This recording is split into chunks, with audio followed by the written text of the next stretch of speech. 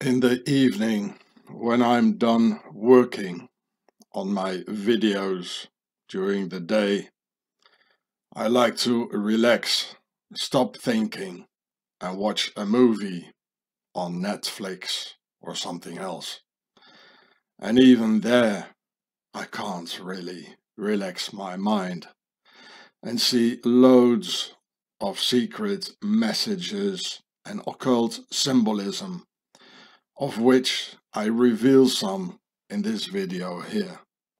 This movie, called The Exorcism of Emily Rose, is based upon the true story of Anneliese Michel during the 70s in Bavaria, Germany, who started to wake up between 3 and 4 in the night, which officially is the demon hour. So if you wake up at 3 every night, you know there's something wrong, and you must act immediately, like finding another place to sleep, move to another town, and change your habits before it's too late. As in the case of Anneliese, who in the end was possessed by 6 demons and died from exhaustion at the age of 19. So here you can see a genuine picture of Anneliese and how she was possessed. The demon hour, or devil's hour, between 3 and 4 is of course related to the concept of 3 for the compass and the concept of 4 for the square, which you can see here.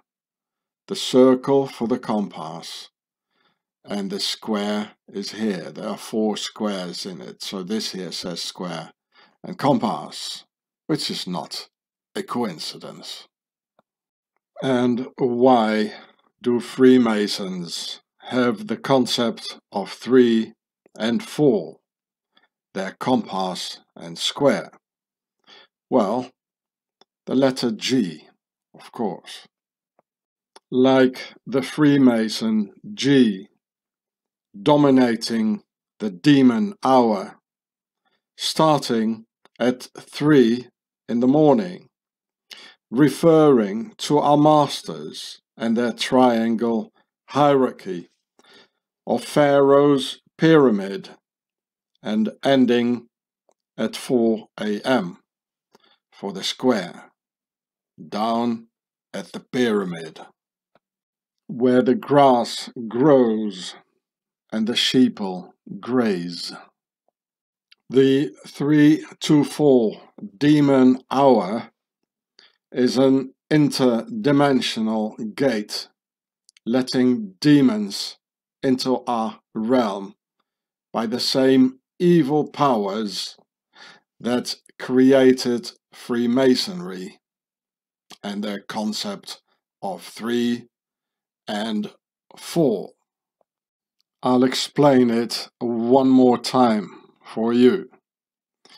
So we start, this is the demon hour, enclosed here in the middle by the 3, this is the 3, and starting at 3 from the top down, and here the 4. So in between the 3, this is the concept of 3, and the concept of 4, at 4 a.m. and between 3 a.m. is the demon hour with the G here. So I'll explain it one more time. The compass is about 60 degrees, and with 60 degrees you can make an equilateral triangle with 3 equal lengths, like the side of the pyramid almost. And each angle has about 60 degrees, so they call it the concept of 3, because there are 3 angles, 3 corners, and 3 sides. And the concept of three are our masters, because it's the hierarchy, it's the side, the triangle, the side of the pyramid.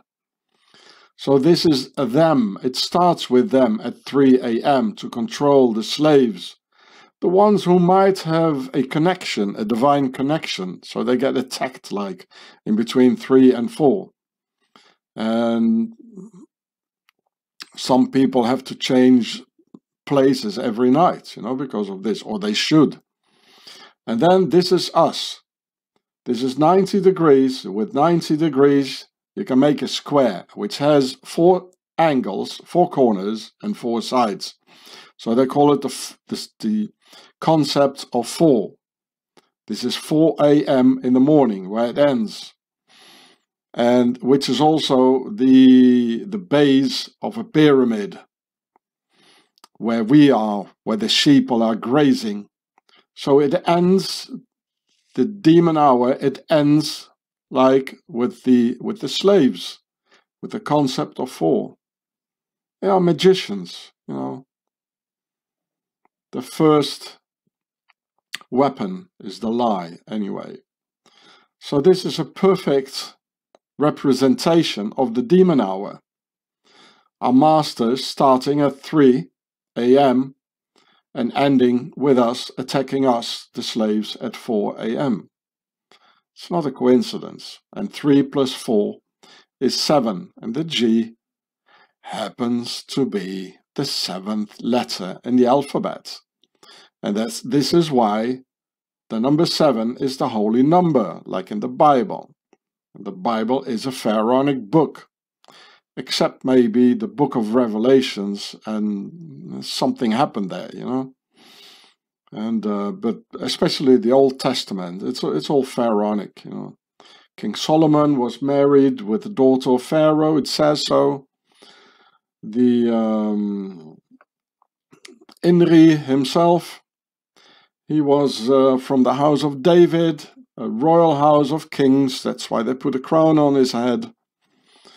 The divine powers, whatever you call them, they didn't see even the existence of any Europeans, as the Bible stops at the Mediterranean.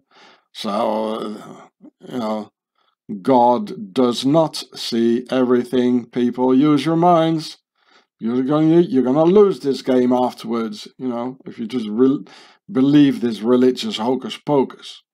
You have to sort it out, what you can believe and what you cannot believe. So just look at the story of Anneliese. She was not protected, and she was very devout. So this is the concept of 3. This is where the demon hour starts, and it ends with the concept of 4 at 4 a.m. I'll read it for you here.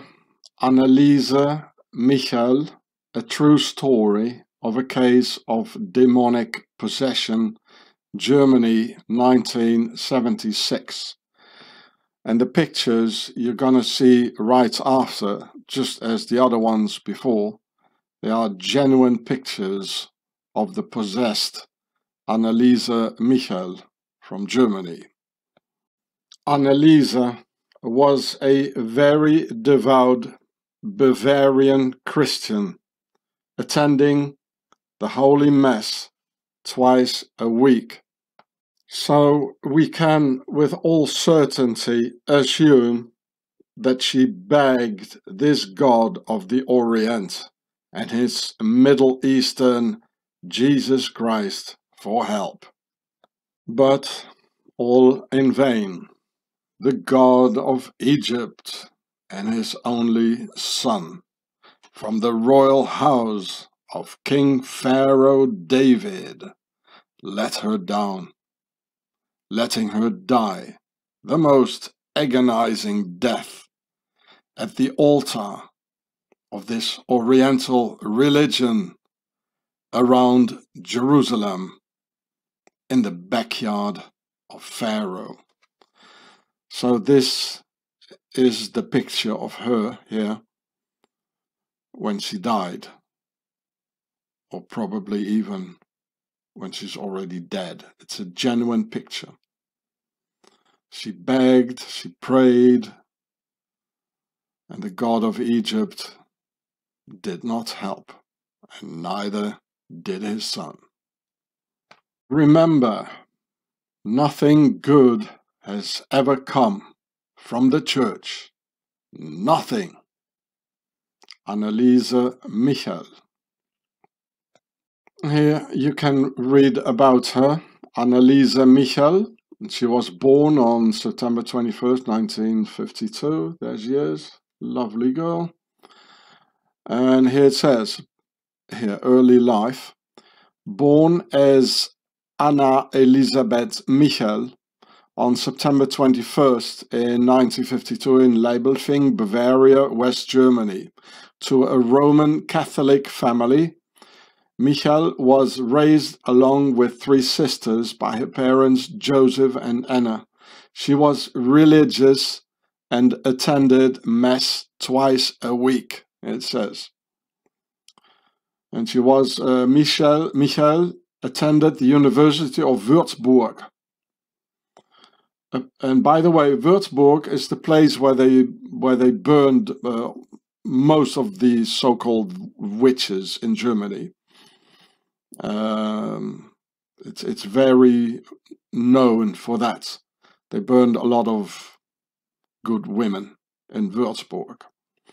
Her classmates later described her as withdrawn and very religious. But it was all in vain. No help. So you can read about it. Exorcism, prosecution, the death, the trial.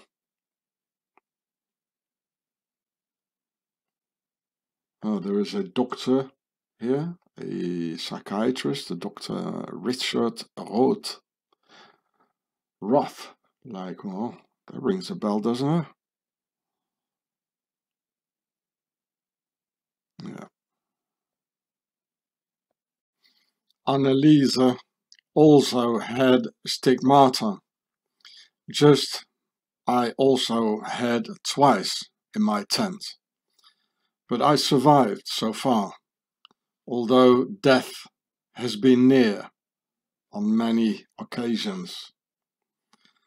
So I filmed this in this video here on my channel, Gatsefrats. And I have no idea how that happened. I'll put the link under the in the description under the video. The difference is that I fight against this evil instead of praying for my own soul to be saved in this religious hocus pocus ritual. I read it out loud for you here. We should all fight against evil. Evil is intolerable.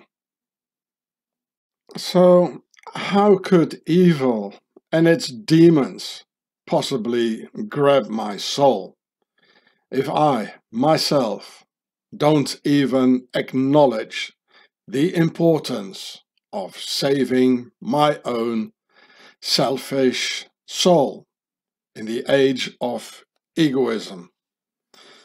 The whole hysterical emphasis on saving your own ego soul has been infiltrated by evil, as you can see here, where it's written, "Save my soul," with the concept of 3 and 4 for the Freemason compass and square in the letter O, and even in the very word soul itself. Here lies, in fact, the crucial point of protecting one's soul. Because if I, myself, don't even see into that, give it my attention and my energy and focus upon the whole time, then how the hell can any goddamn demon do so and even find my soul without me leading the way by my own constant focus on it, like, here it is, you all see it, with all headlights on it. And this is what probably happened to the Bavarian Anneliese Michael, going to the Holy Mass twice a week. Don't you ever do this, and especially not in a goddamn church, where you might suck in all sorts of entities from the other realm, while saying with that holy expression on your face, please come into my heart and save me, which is exactly what the forces of evil had been waiting for so patiently all these millennia, saying, I'm coming, honey, don't you worry anymore. I'll take care of you from now on onwards and eternally. Damn, I can't even relax in my tent for a moment and quietly watch a good movie without all this running through my brain. Damn.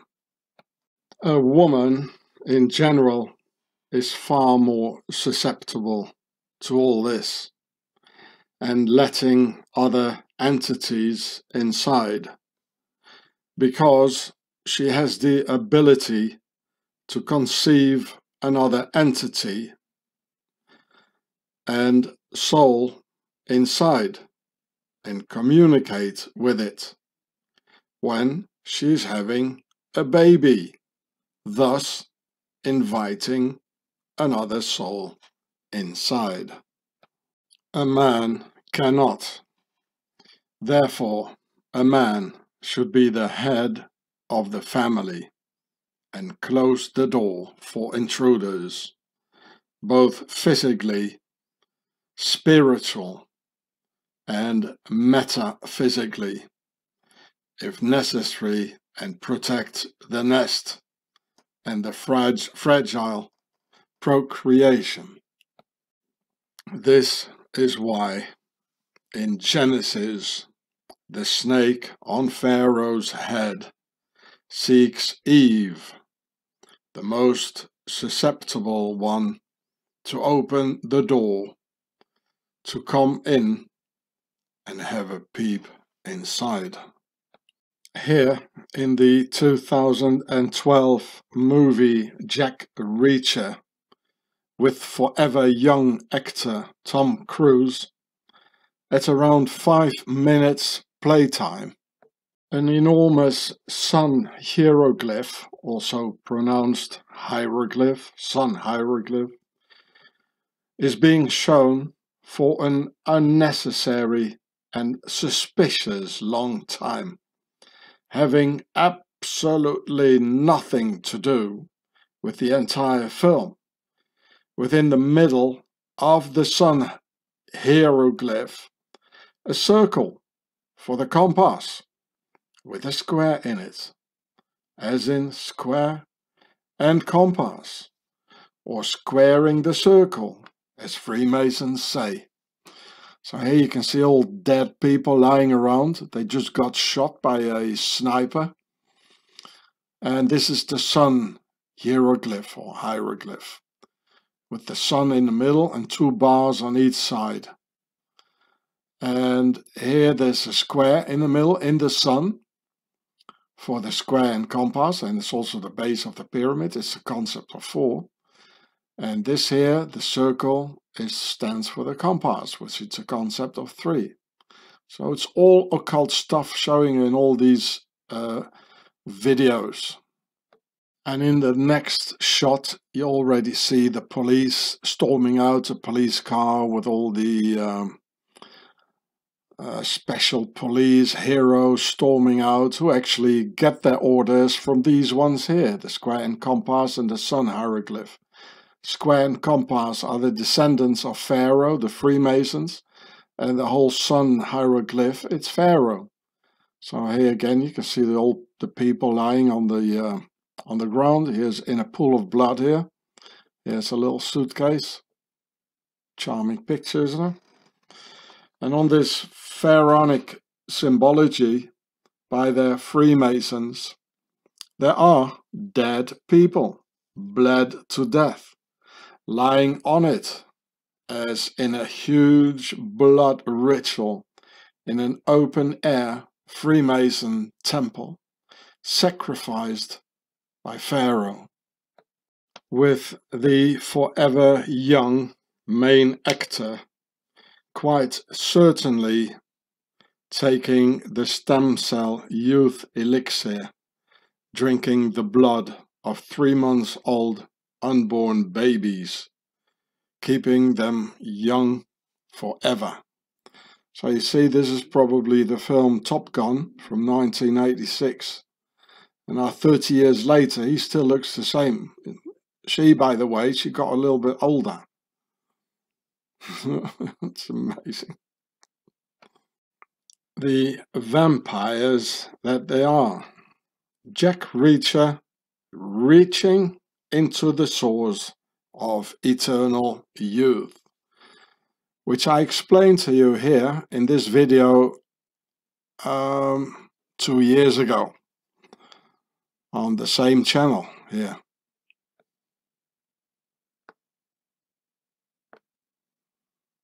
Here's the title: Youth Elixir of Pharaoh's Vampire Aristocracy Masters of Alchemy Embryonic Cells. They do this, people. They really do. I've initiated the world into the sun hieroglyph secret symbol 12 years ago in my film The Pharaoh Show, in which I explained what it means and how it's being used.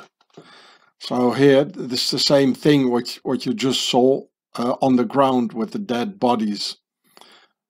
In the middle, there's the sun, like in the movie Jack Reacher, and with 2 bars on each side, and they show it in different ways. You know, I show a couple of different ways they show it even in this video here. So you can read that text here. It says 2012, but they actually uploaded it in 2010 because it was on my first channel, also called Gure, which got taken down. And then luckily enough, I still, or I made another copy on this channel. That's how it was. But so I uploaded it in October 2010. That was the first video ever I uploaded. So it's called The Pharaoh Show. That was the original title. This I added later on. The Pharaoh Show in the Sun Hieroglyph, or Sun Hieroglyph as some people say. And in the same occult movie by our masters, at 1 hour and 39 minutes, on the floor in the elevator, a circle with 3 squares, again symbolizing the Freemason square and compass, or square and circle, with 4 delta secret symbols being seen in many logos and many open-air Masonic aristocratic symbols, as I've shown you in a recent video on this channel here. So this is inside the elevator, which you can see part of the door here.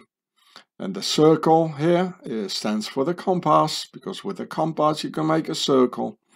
And the square, also the downside of a pyramid, where we are, the you know, their slaves down at the pyramid, down at the hierarchy, which is the concept of four. There are four corners and four sides. So with a square, which is 90 degrees, you can make this square. And there are four of them here. 1, 2, and a big one here, 4. This one here. Sorry, 3. So, which is again also the concept of 3, and only one square is the concept of 4. And then we have got these things here, what I've shown in a recent video called Humanity Getting Delta'd All the Time, over and over again. Something like that. It can be seen a lot of times, this symbol here, and it has a meaning. It all has a meaning. Well, I mean, why do they put this in an elevator and show it in this video? They show it a very long time, very suspiciously, you know. It has no meaning in the video. Why show it, you know? They are transmitting messages amongst each other and to their descendants. But humanity is blind. Again, there's a body lying on the occult government logo of our masters, meaning that the Swiss octagon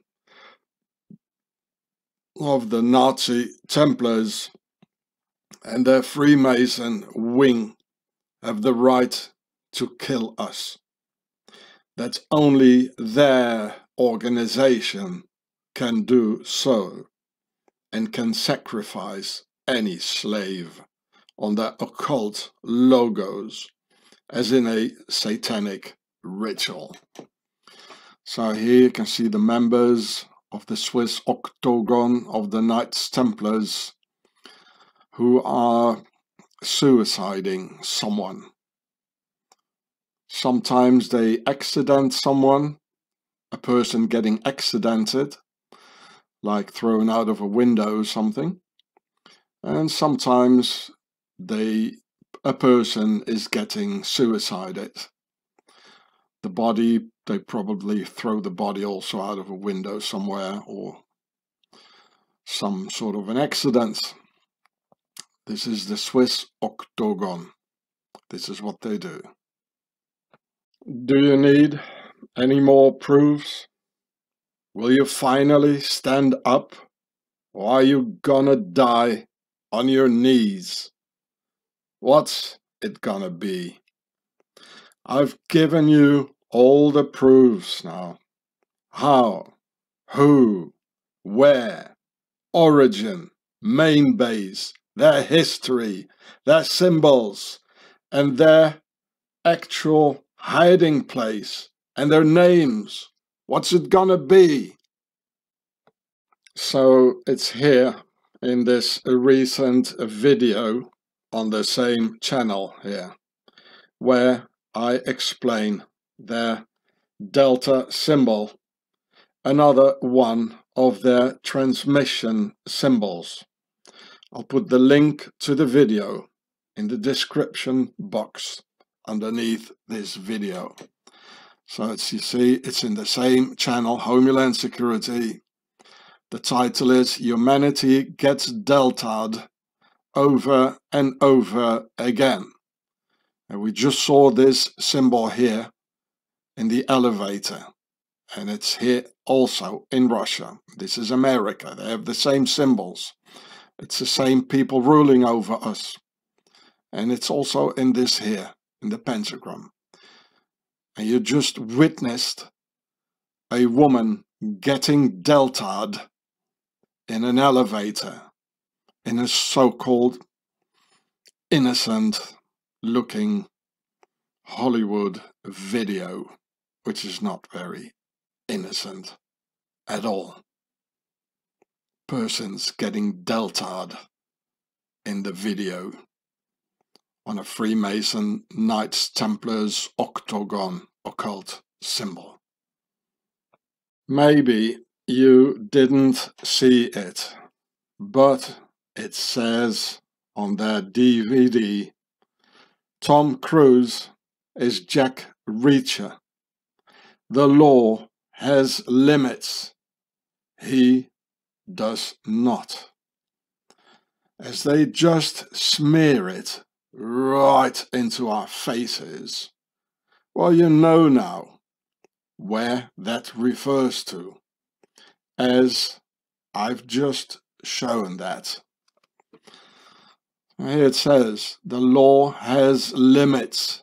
He does not. We've just seen it happening. You know, people getting sacrificed on a Freemason symbol. They're above the limits. The Freemasons, they have a person called the Enforcer. You know, the Reacher. Tom Cruise is Jack Reacher. You know, like they are reaching out where it's not allowed, where we cannot, but they do it. Because the law has limits, but they don't have any limits. You know, this is what they mean. You know, they can suicide us, they can accident us. That happens every day, a couple of times around the globe. You know, people getting accidented, getting suicided. And recently, this year, it happened with a French billionaire. And he got thrown out of a window and he got suicided. If I still have the time, I'll make a video about that. And remember what happened in the elevator. You know, the woman getting suicided on one of their logos. I repeat for you, the law has limits. He does not. Jack Reacher. They can do whatever they please with the slaves. And these are, in the video, they are just showing an octagon agent of the Nazi Templars based in Swaziland. So look at the Templars V here in the video. So here at 2 hours and 31 minutes in the film Schindler's List of 1993, the Nazi train full of jaywalkers going into Auschwitz. And again, I have to say jaywalkers, which is not a bad name. It's more like a compliment. And because of the censorship, I cannot use their real name because the machine will take off my video right away. So you can see here the Nazi train full of jaywalkers going into Auschwitz. And I have to tell you that Auschwitz, I believe it happened. And please do not put me in prison because I might have another idea, which I do not. So leave me alone, okay? I've got nothing against the jaywalkers, yeah? Is that okay with you?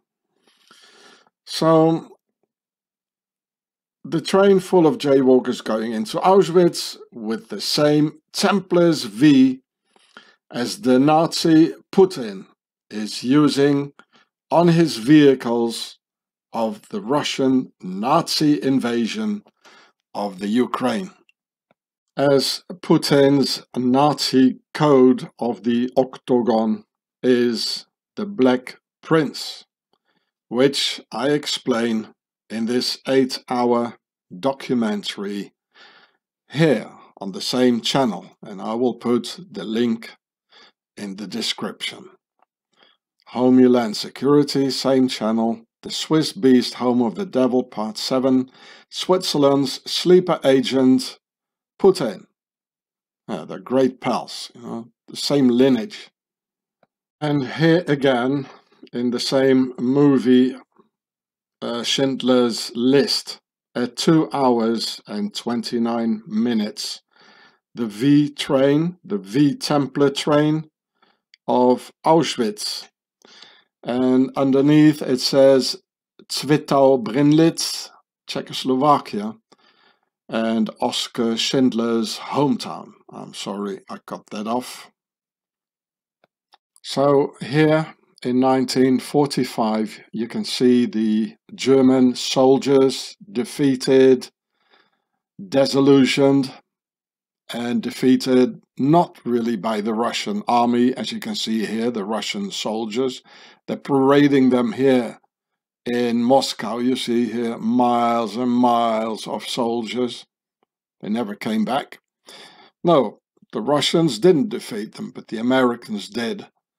Because without the American shipments of tons and tons and tons of war materials, the Russians could never have defeated the German army. So these are normal German soldiers of the German people. So the Germans lost the war, but the Nazis won the war.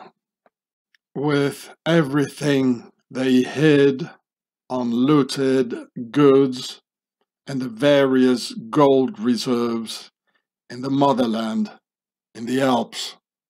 And also Russia had, of course, its paperclip operation in 1945 of German Nazis legally disappearing into Russia and taking their Templar V, as you can see here again, with them into Russia, which we can now see today everywhere presented on their armor and elsewhere. So from Schindler's List and the V train of the Nazi Templars of Octagon to today's Russia's Nazi Templar V tanks and armored cars, of the victorious Nazi Templars, victorious over 2 world wars, and their equally victorious Octagon base in the Alps. So here you can see the Templars V in the pharaonic colors of white, blue, and red during one of the Black Prince Putin, his recent hysterical war propaganda speeches in Moscow. Pharaoh had 3 crowns: the white crown of the Berhet White House of Upper Egypt, the red crown of the Bertasser Red House of Lower Egypt, and the blue war crown, of which all pharaonic royal crown colors can be seen here in the Black Prince, his Templar V. So here you can see it, white for the White House Berhet crown, the blue war crown, and the red Bertasser, the Red House crown in the Templar V here, happening in Moscow with Putin standing here probably. And it's all war propaganda. Nothing has changed the last 2,000 years. They're on both sides, and it's still happening today, actually now, during the Ukraine war. And here you can see Russian children forcibly being indoctrinated with Putin's Nazi ideology, forced to draw the Nazi Templar V, also used by the Nazis in World War II, who also forcibly indoctrinated Germany's youth with the very same Nazi Templar filth from their motherland in the Alps. Nazism of the 21st century. The Nazis never went away. Nazism of the 20th century. Same thing. 21st century, 20th century. Same thing on the other side by this pharaonic Mars murderer with his Templar V, as each war gets controlled by the same enemy within on both sides. Look, it's the same V Putin is using, the Nazis are using. V for victory. Well, victory for whom? Victory for the enemy within, who are getting stronger and stronger while the peoples are fighting each other. Pharaoh, the Freemasons and the Templars getting stronger, stronger, stronger by each war they put us in. More about this nobility war criminal later on in the video. V for victory. The Templars' victory in the pharaonic colors red, white and blue, just as today. And here he gives a transmission of the White House per head horizontal rule New World Order, which is in fact the meaning of transmitting the information with a white handkerchief in the left breast where the heart is.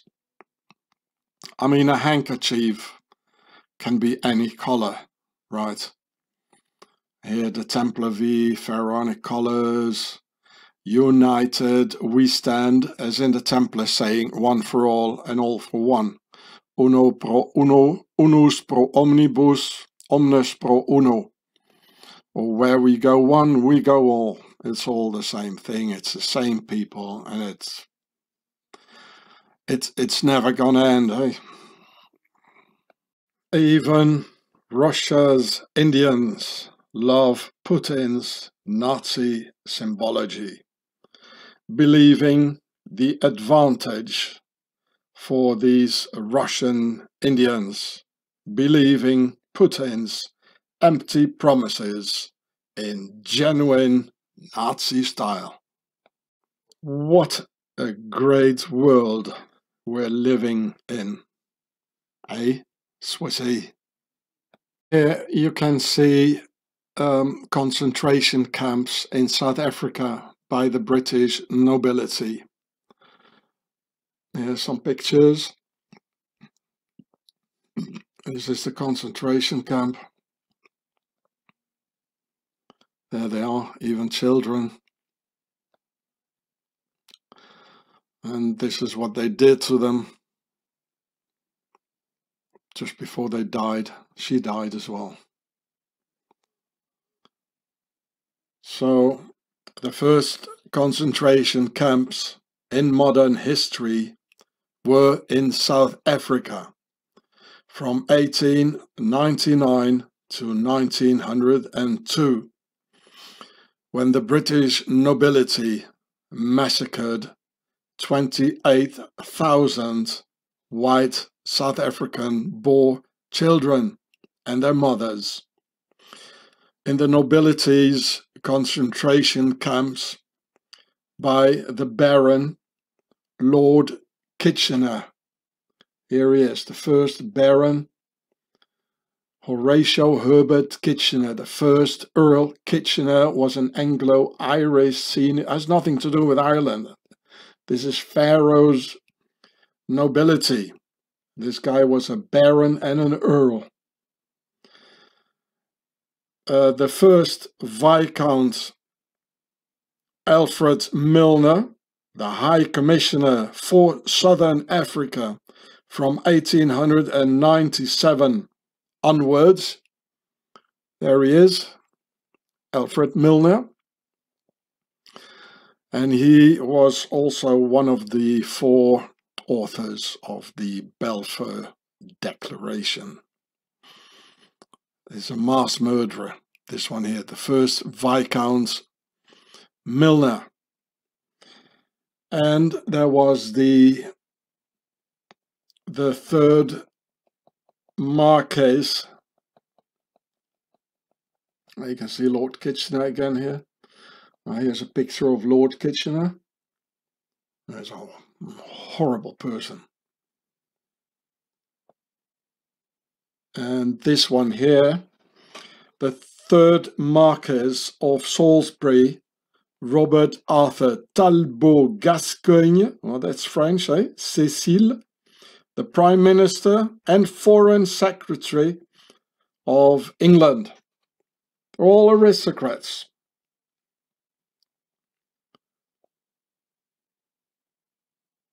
There he is. The 3rd Marquess of Salisbury, Talbot Gascoigne Cecile.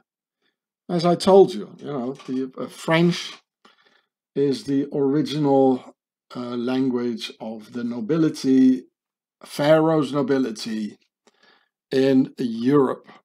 So here I've shown you 3 of these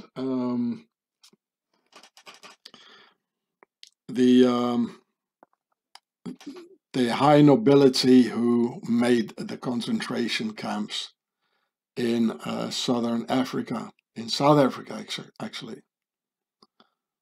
So yeah, you can read about it. And also the V symbol was there when the concentration camps were made by the British nobility. And in fact, Lord Winston Churchill was there helping to build the concentration camp. He was a son of a duke and born in Blenheim Castle. And the concentration camps were, of course, organized by many, many more other aristocrats of the worldwide pharaohs. There's the V symbol again. It's being used today. And here again we can see Churchill's, or Lord Aristocrat Churchill's, V for victory in a much older symbol. And here, of course, is the circle for the compass. There are 4 other circles here, and this in fact is the sun hieroglyph. It's a circle with a dot in it, which is the official hieroglyph for the sun, and it looks like a sun. Here it says 666, and there are 7. It's a 7-pointed star, because that's the concept of 3 and 4, like the G is the 7th letter in the alphabet. And there are 4 rings here. The ring in itself is the concept of 3, and there are 4. So it says 3 and 4. That's why there are 7 it's a 7-pointed star here. And this is the downward pyramid, the inverse pyramid, like in Auschwitz, for all the different variations of prisoners in there. And of course the colors are red and white for the Knights Templars. And it says in hoc signo vinces. We're going to have a look what it means. So this is all related to Churchill. Eh? So here you can see Lord Winston Churchill signing the damn thing here. Probably signing to kill all the jaywalkers in Auschwitz with this inverse pyramid here, the pyramid of death. And here it says, in hoc signo vinces. And look at the expression on his face. Doesn't look good, eh? And here the V symbol here, the 7-pointed stars with the sun hieroglyph in the middle. It's exactly the same thing. So this here is about in hoc signo vinces. It means in this sign thou shalt conquer. Vinces is conquer, like in the French vaincre. Signal is, of course, the symbol or sign, you know, that says sign. Yeah, it says sign. In hoc signo vinces. In this sign thou shalt conquer. And it is from 200 or 300 before Christ. So it's still in the pharaonic era. And they adhere it to the Christian religion here, which is, of course, well, religion is just another tool to indoctrinate our minds into not defending oneself, and etc., etc. That some power in the skies is going to save you and whatever. This is interesting because here it says also on a Portuguese coin, in hoc no signo vinces. And why? Because the entire Templars fleet, it went to, well, one part, it went to Portugal. There's a lot of Templar stuff, and I filmed for you when I was in Spain, a lot of it. This is from 1721. And this is another way to make a Templar's cross. And we can all see the Swiss cross in the middle, which also the Nazis had on their, in this way, they had it on their tanks, remember? And here it says, in hoc, yeah, in hoc signo vinces. You know, it's all Templar stuff. Here again, the V symbol of the Knights Templars. Here the upside down V, it's also being used. Templar crosses all over. And it's all related to the crown. This is the old world's order, and this here is the new world's order. This is the vertical rule, where they all come from, and this is the horizontal rule. It's everything is in it.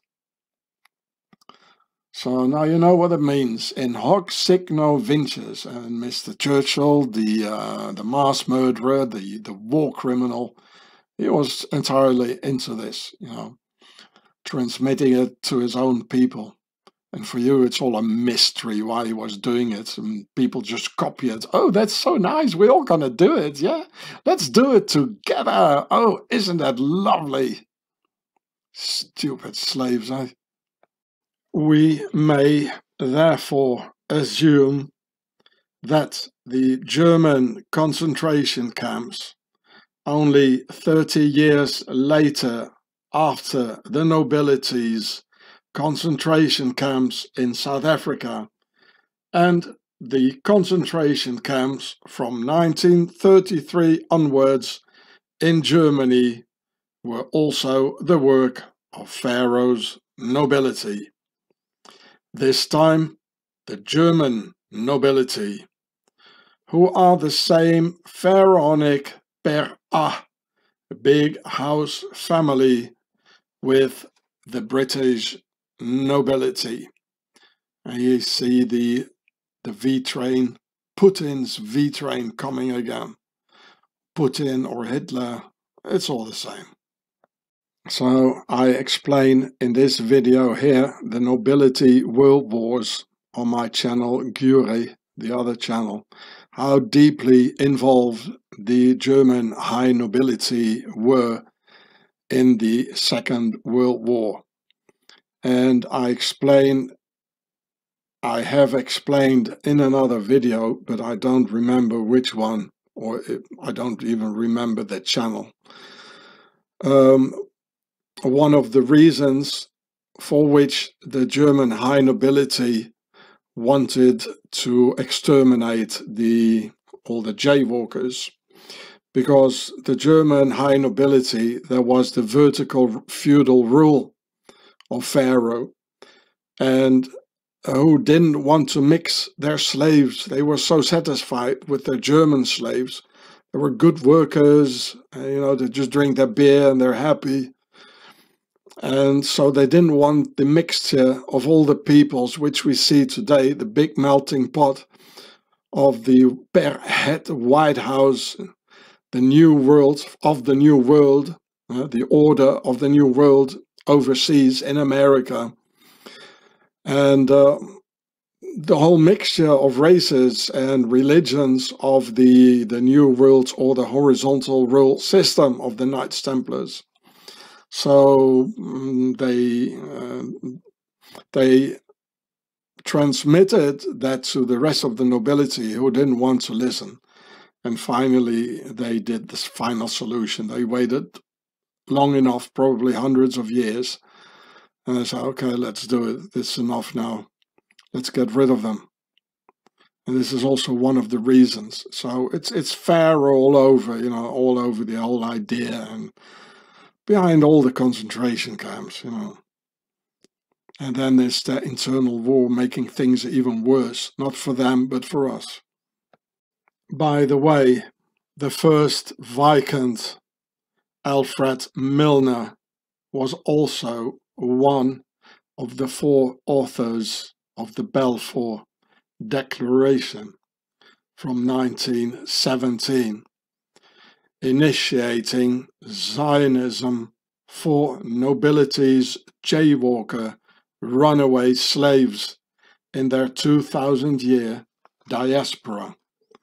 So here you can see it, Alfred Milner, the first Viscount and High Commissioner of Southern Africa during the Boer concentration camps.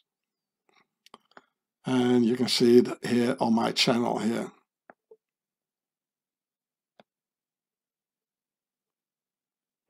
Channel Gure as well, the other channel.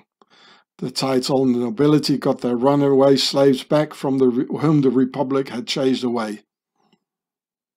Namely, the British nobility was well aware of the threats by the German Old World Order feudal nobility to eliminate all the jaywalkers in Germany, because the German vertical rule nobility didn't want the mixture of peoples, races and religions in their Germany, as the New World Order horizontal rule wanted this, as we can see everywhere today. So here you can see the Balfour Declaration, Arthur James Balfour, the first Earl of Balfour, another aristocrat. And this is again in the same video as I've shown you before on my channel Gure. The nobility got their runaway slaves back. So the runaway slaves are the jaywalkers, and the nobility just wanted to have them back. So there is no Zionism by the jaywalker people themselves. There is none. They are slaves just like the rest of the world. And at a certain time, at Pharaoh's time, and Pharaoh was God, they were his beloved slaves, which they are not anymore. That's gone. So, my dear jaywalker friends, stop believing this religious hocus pocus, because, you know, it's going to be your downfall if you're going to believe more of that, you know. Just believe me, see all the facts and the proofs, and use your head, my dear friends, eh? Because I wouldn't like to see that happening again, all the horrors of World War II, eh?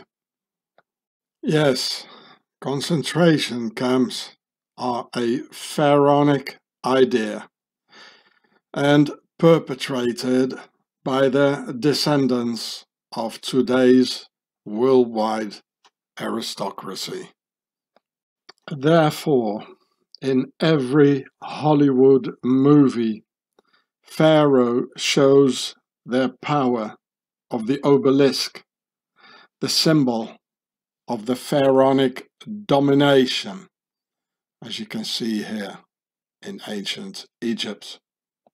Just as here in the film The Jackal from 1997, with top actors Bruce Willis, Richard Gere, Jack Black and Sidney Poitier.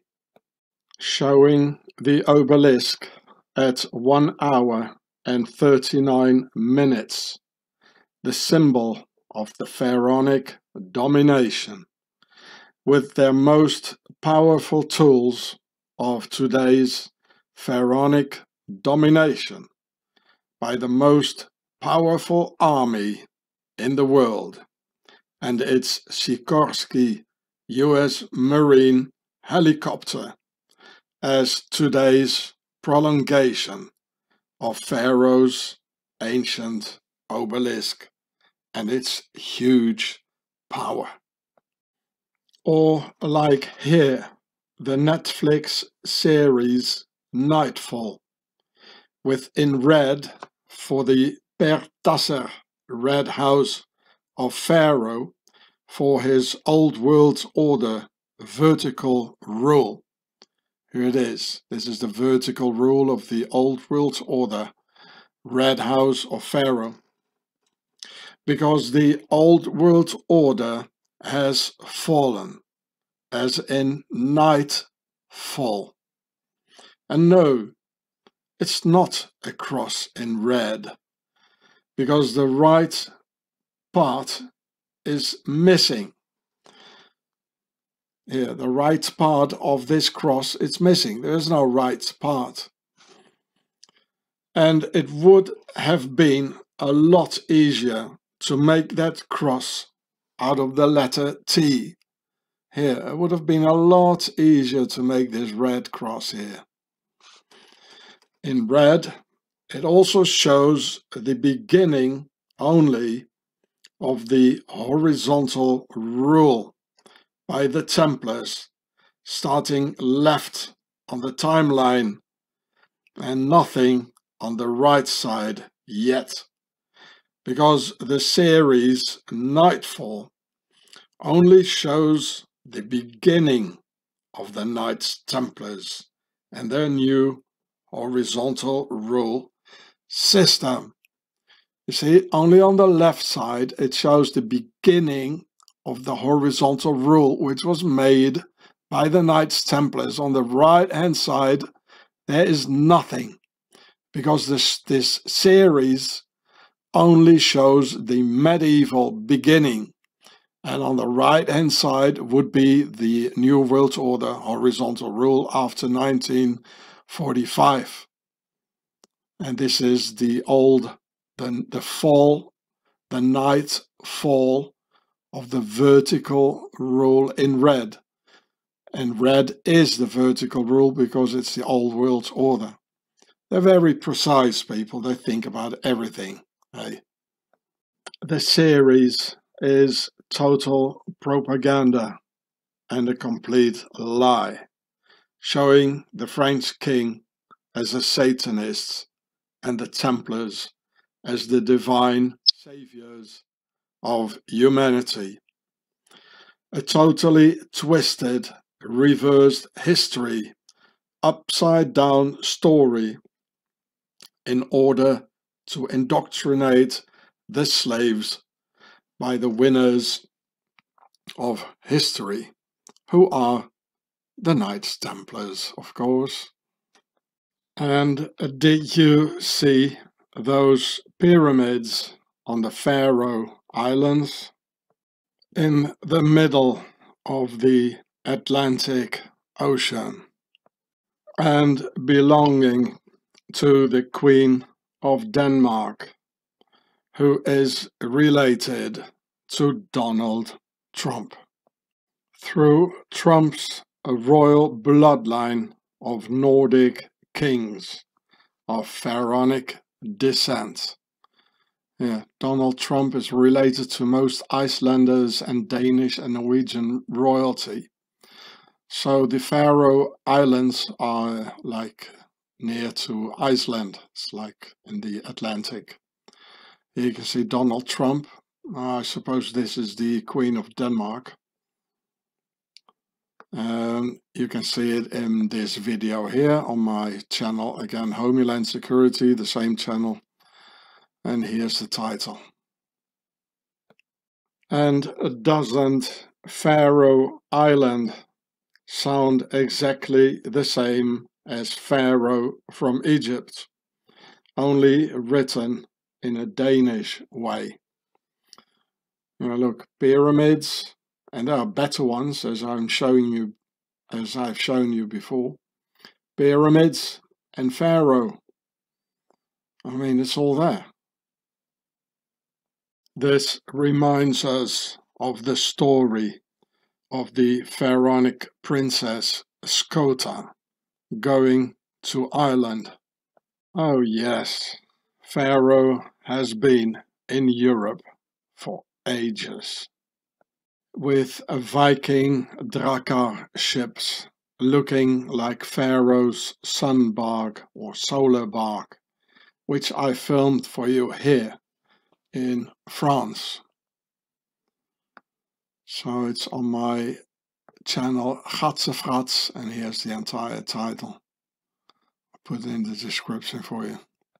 And here in India, in an ancient Indian temple, this pharaonic cobra snake was found, having the Isis horns with the Amun-Ra sun disk in between, together with the ostrich feathers on the head of Osiris.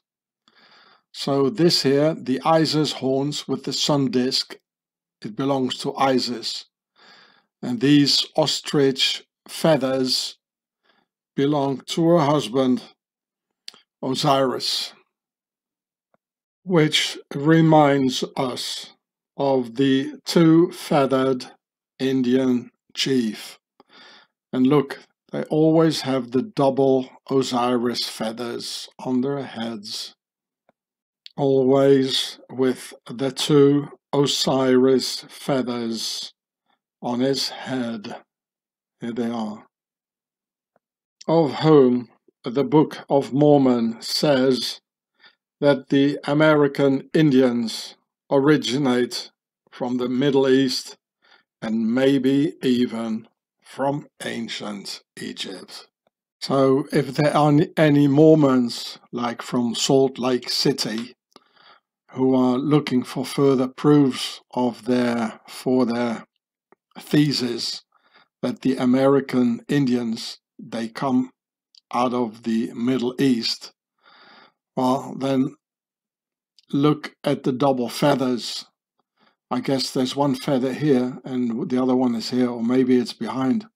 I mean, I always see two feathers, and it's the same as Osiris. So there is a link somewhere. I do see this link.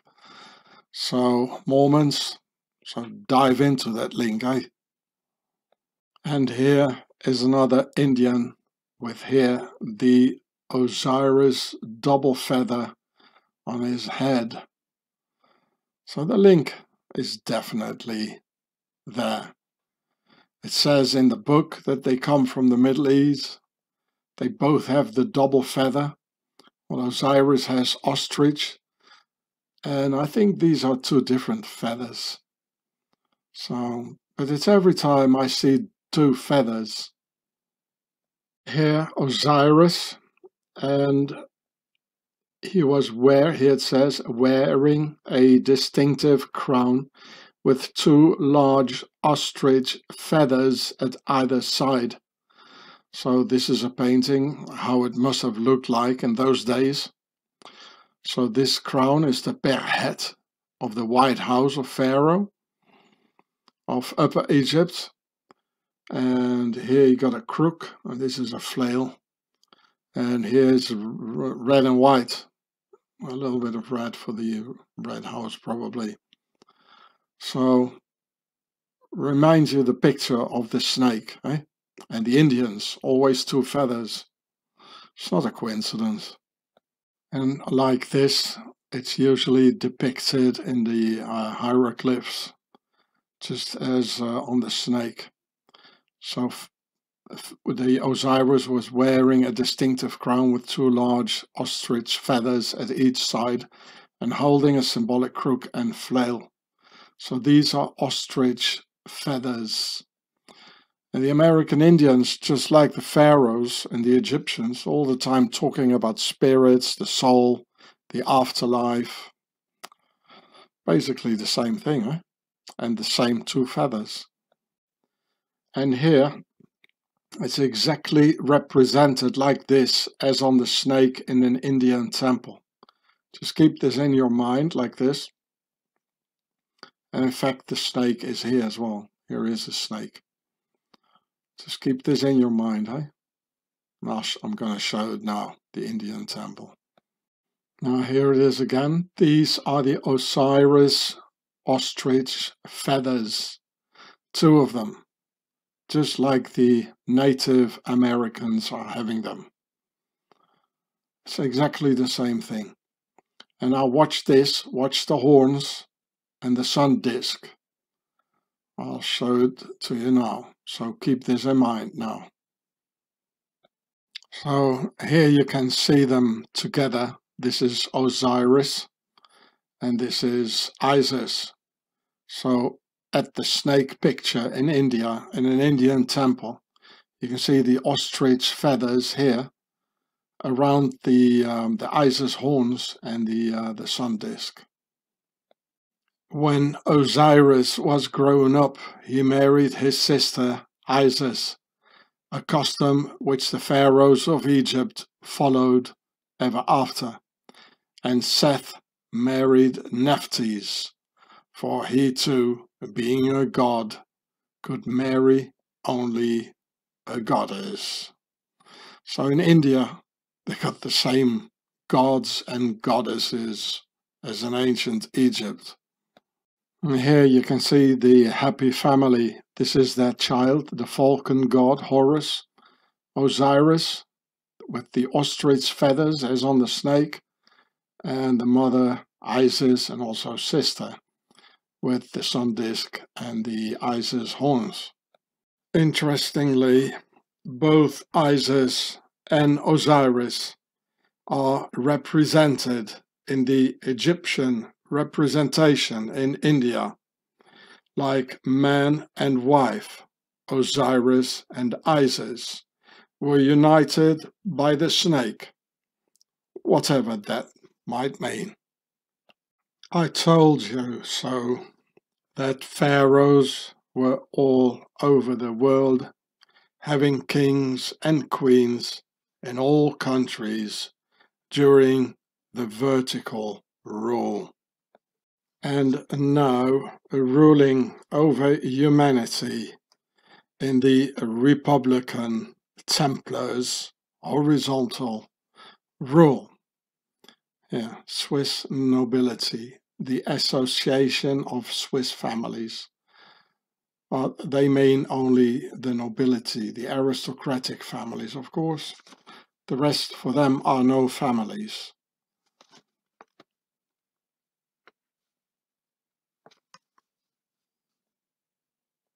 And of course, in India, there's also the nobility, and they still exist.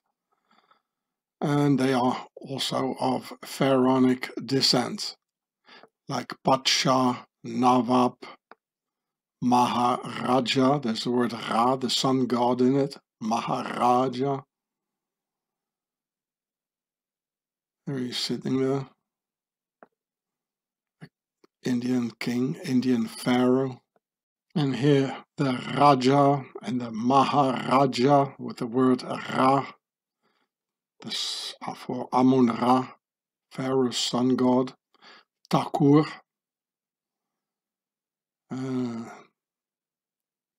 It's the same all over the world, people. And it's because of India's nobility that the Egyptian cobra with the Osiris ostrich feathers and the Isis horns with sun disk were discovered inside an Indian temple. Because the worldwide nobility are of pharaonic origin, and they rule the entire world over all peoples and nations in their new horizontal ruling system. You can watch the video here, filmed by this Indian filmmaker. This is the video, and here's the channel. Ancient Egyptian symbols hidden in Indian temple. But he probably didn't even know that it was the Osiris feathers and the Isis horns and sun disk. At least he didn't talk about it. So, in the film Don't Look Up from 2021 with Leonardo DiCaprio, Kate Blanchett, Meryl Streep, and other top actors. At 59 minutes, it shows the Freemason joining at the bed, in which DiCaprio was having sex with a White House official who was telling him that she had already sex with 2 presidents before doing it with him. So here you see the joining. It means one for all and all for one, or where we go one, we go all, because it's made of probably acacia leaves, and it's all these parts made together, and if there's one part missing, it won't hold anymore. So it's called the joining. Right? Where we go one, we go all. Hey, Donald? And at exactly 1 hour in the film, it shows that White House per head obelisk with 6 US Air Force jets in, of course, Delta formation, racing by, showing the might of their total control rule and the might of Pharaoh's phallic obelisks.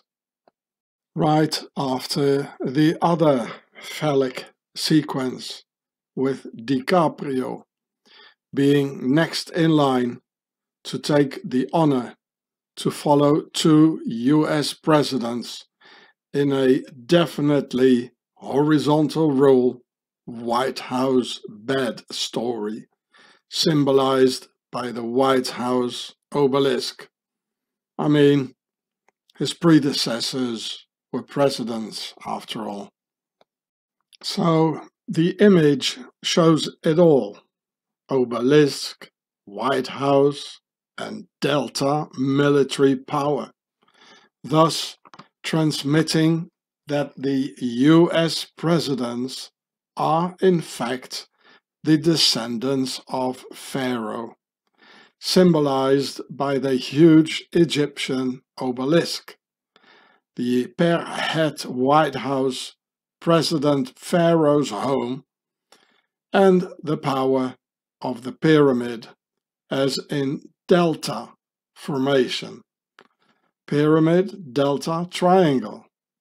The 6 delta formation warplanes show the horizontal rule of the Republic behind them, meaning the power and military might of the new horizontal New World Order system of our masters, and put in place by the Knights Templars and executed by their Freemasons.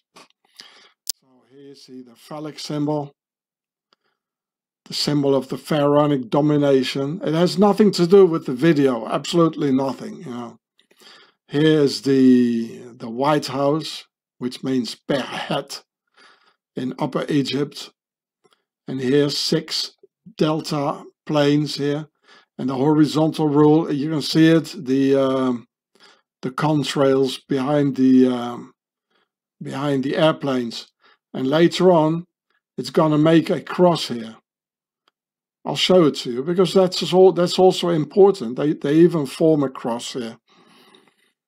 So it's a symbol of their total control of their might, of their superiority over the slaves. It's, I mean, 1, 2, 3, 4 huge symbols and transmissions of their ideas and symbology. So this is the next sequence. This is what I mean. You see, it shows a cross. They don't do anything without on purpose. There's no coincidence, you know. And you can see there are colors slightly, you know. Yeah, I mean, they don't need to show contrails, these airplanes, you know. They can fly by without any contrails. They do it on purpose, and these are colors. Probably red, white, and blue in the pharaonic colors of the pharaonic crowns. And I mean, this is the old world's order, the vertical rule. This thing is vertical. In the times of Pharaoh, the Pharaoh was like a dictator and he ruled vertically.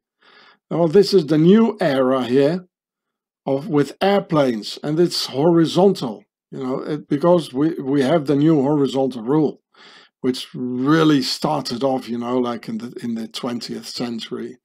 Yeah, and they really completed it. You know, they perfected it. And this is also the story of the cross. You know, it tells the story of a guy who wants to be the king of the jaywalkers, with and a king is vertical rule. And then he was the Romans, who were the republic, and at that moment, and a horizontal rule. That's why we have the cross. They didn't agree with it, you know, and they killed him. I mean, the jaywalkers didn't kill him. No, the Romans did, and the republic. And of course, there were other aristocrats of the jaywalkers who agreed with that, like the Pharisees. It sounds like Pharaoh, right? So you definitely see a cross here. They do nothing without a reason. Nothing, nothing, nothing, ever. And here, the film Special Correspondence with Eric Bana and Ricky Gervais from 2016, showing a Swiss cross and the concept of 4 and 3 on an old New York building at 54 minutes. Plus, the Swiss cross is shown together with the sun hieroglyph and the pyramid above the door. So here you see Eric Bana, and here Ricky Gervais. It's a French name, probably an aristocrat as well, as all old English names with the French tone. They are of a French aristocratic origins. So here you see the Swiss cross here, and it has another 4 squares in it for the concept of 4. And so where's the concept of 3? Oh, look, there it is here. The side of the pyramid. So this is the side of the pyramid, and this is the base of the pyramid. So it says square and compass. And here's the sun hieroglyph or hieroglyph, which I've shown in my first film, the Pharaoh show. It's the whole building looks like a temple, actually, which I'll show you now. So here you can see the whole building. It also has a 60 degree, it looks like a 60-degree angle here, from here to here. On top of this temple, there's another pyramid sort of things with 2 probably Yashin and Boa sticking out. And here the Swiss cross, that base in the Alps, 3 times. Now here too, there's the concept of 3. It shows 1, 2, 3 times. And the thing in itself has 4 squares for the concept of 4. And here again. Sorry, the door is missing. Couldn't get it on the picture anymore. So there's always a reason they're using these buildings in Hollywood videos and other videos. And there's also a reason they show it that long, which is absolutely, most of the time, it has absolutely no connection to the film itself. You know, it's all inside messages and inside transmissions of ideas and things going on in the future, things that went on in the past, and etc. So, of course, the first thing I saw was the Swiss cross. I mean, you can't miss it. In the middle of New York on an old building. Now, what is a Swiss cross doing in the middle of New York on an old building? Eh? I already told you that. Eh? Here, another picture. Here you see the famous New York cab. And it has a car in front with the, well, it looks like a G. Well, of course it is. Eh? It's all Masonic here, the whole building. And it says new.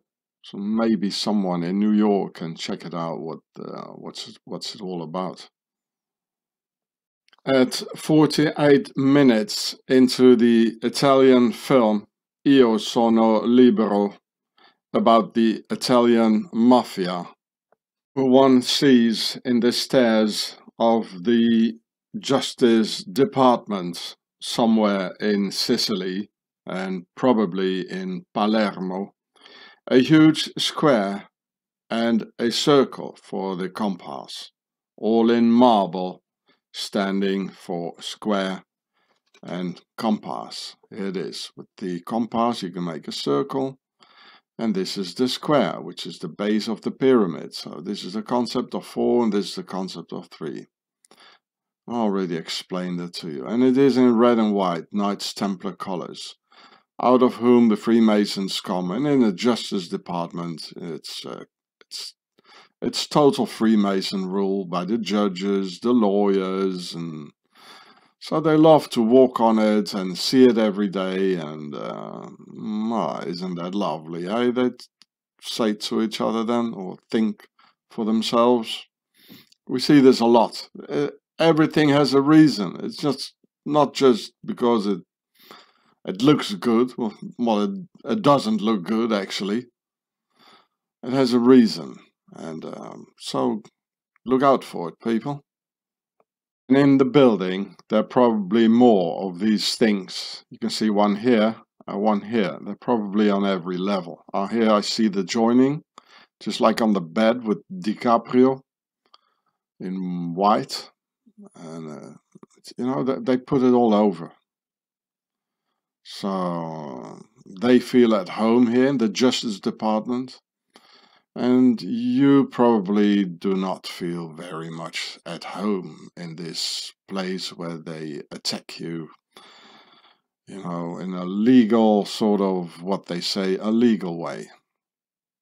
So this is the entrance of the building, the Justice Department, with the square and compass in the staircase. So if you're living in Sicily, go and have a look and take some pictures.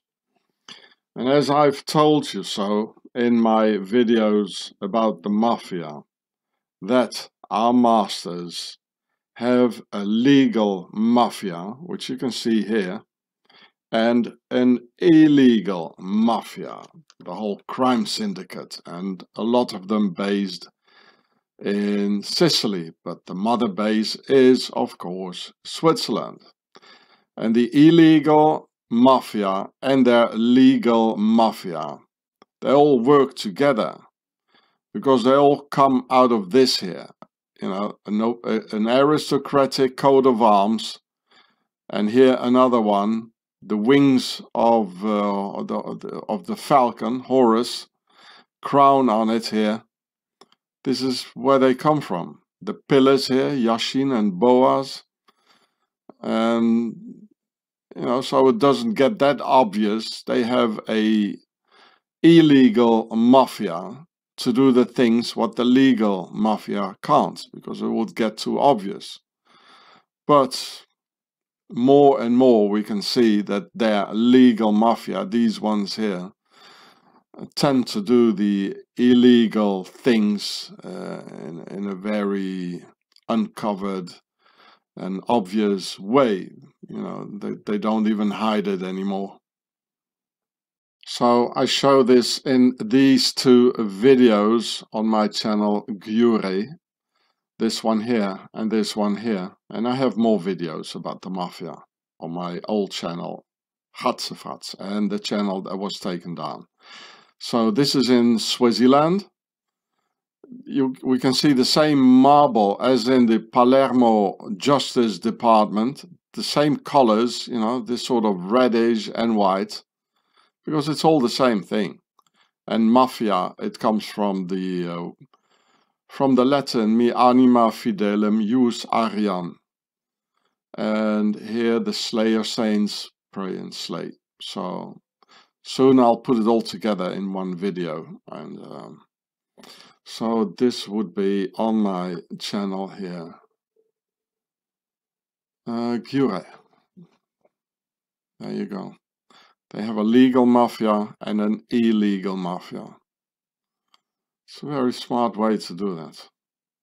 At 1 hour and 37 minutes into the Italian film Liberi di scegliere from 2019 about the mafia, and its English version called Sons of 'Ndrangheta. They show the logo of an Italian association supposedly to help juvenile victims of the mafia, called l'Isola del Sole, meaning the island of the sun, showing a square and circle for the compass and concept of 3. In nice colorful colors, like in a child's drawing, to distract us from their real intentions. So here you can also see their real intentions, what they do with the juvenile victims of the mafia. And of course this is all by the government, it's all politics. And here's the square in blue for the war crown. So it's a war, you know. And here is the circle for the compass. So it says square and compass. And it even has the concept of 3. And in red, you know, all these colors, they mean something. And of course, yellow stands for the sun, and also often used for white in ancient Egypt. And red is the old world order on top of it all. And so it's total Freemasonry. I mean, it's obvious.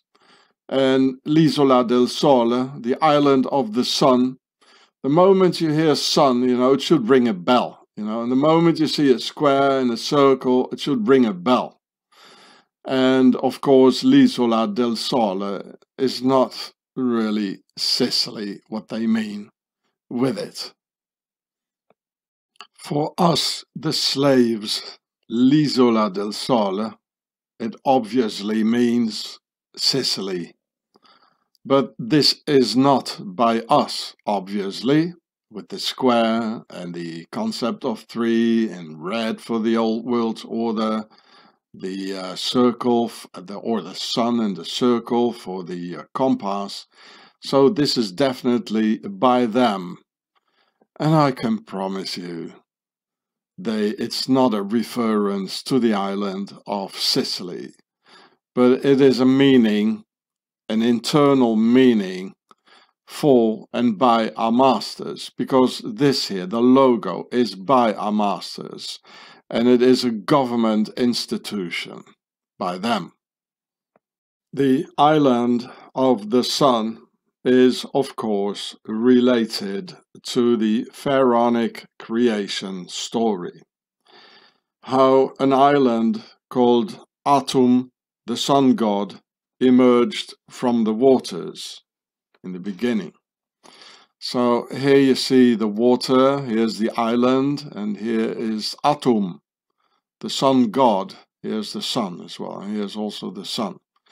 So our masters chose this name, l'Isola del Sole, the island of the sun, to represent in the name a new beginning, as in the creation story of the island of the sun.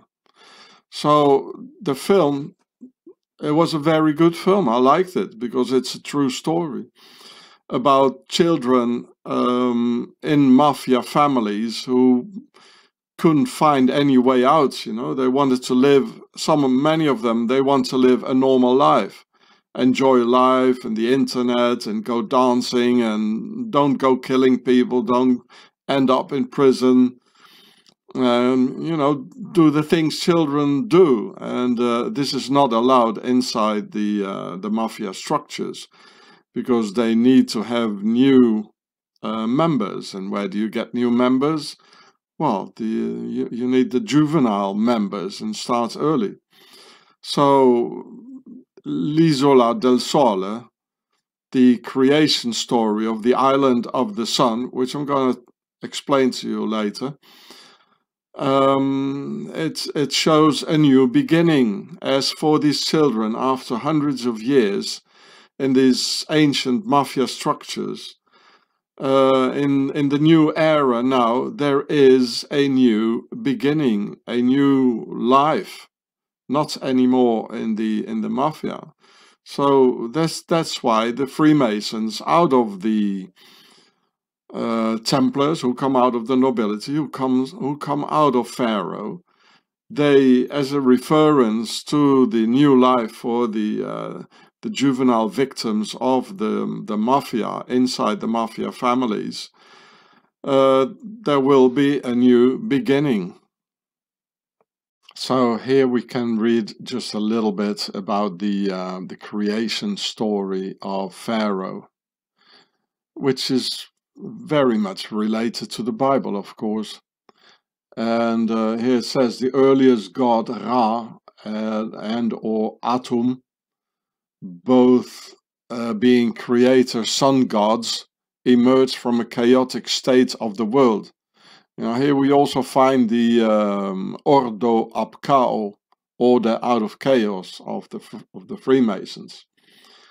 And here in this ancient picture on, it seems to be papyrus, this is the island of the sun. Here's the sun here as well, and which emerges out of the water. So they have it in their pictures, and so it's a new beginning for the victims of the mafia.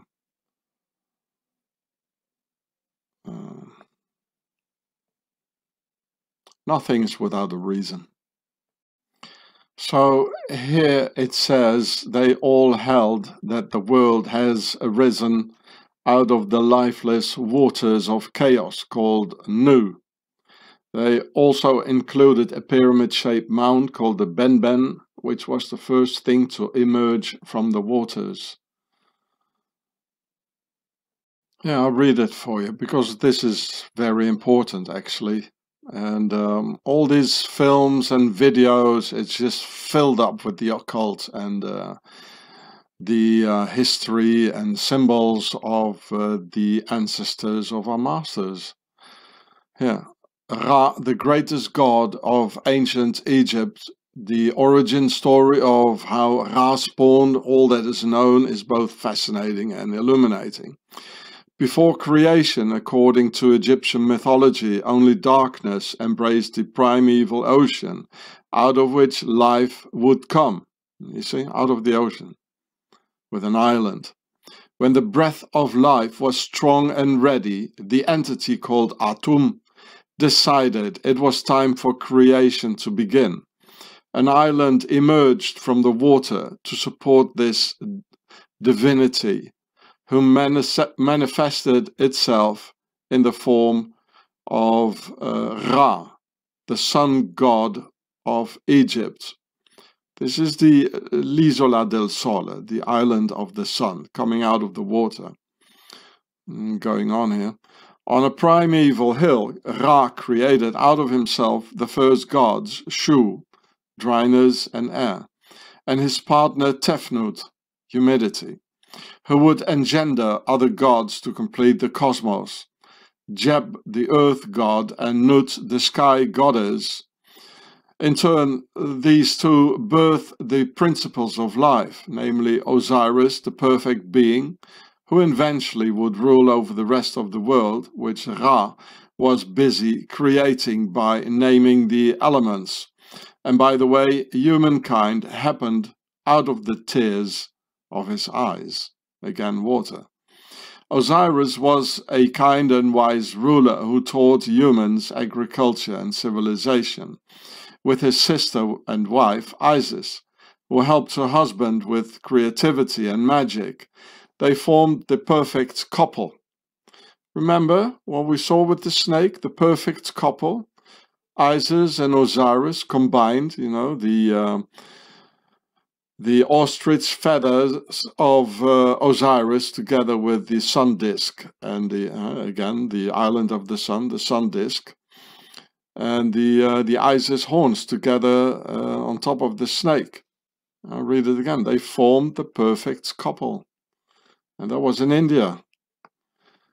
Their brother Seth was strong but unruly, the opposite of his brother.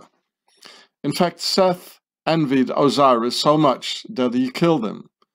He got the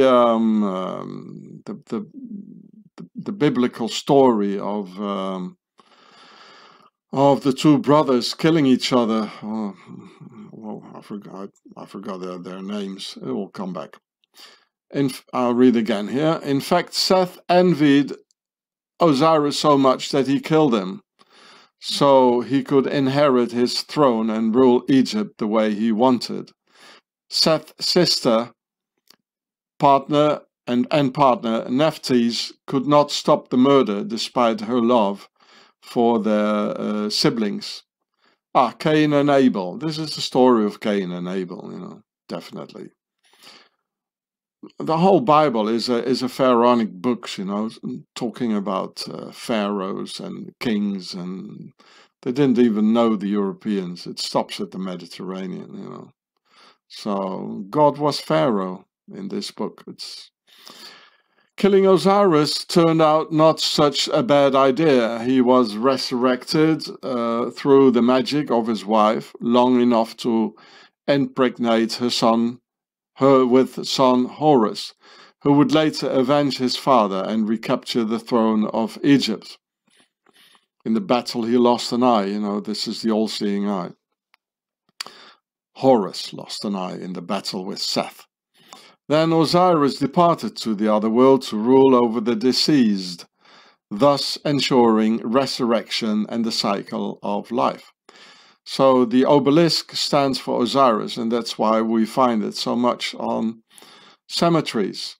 As it says, Osiris rules in over the other world of the deceased. Yes, the myth do not end here. While the aging Ra was fine-tuning his creations, humanity rebelled against him.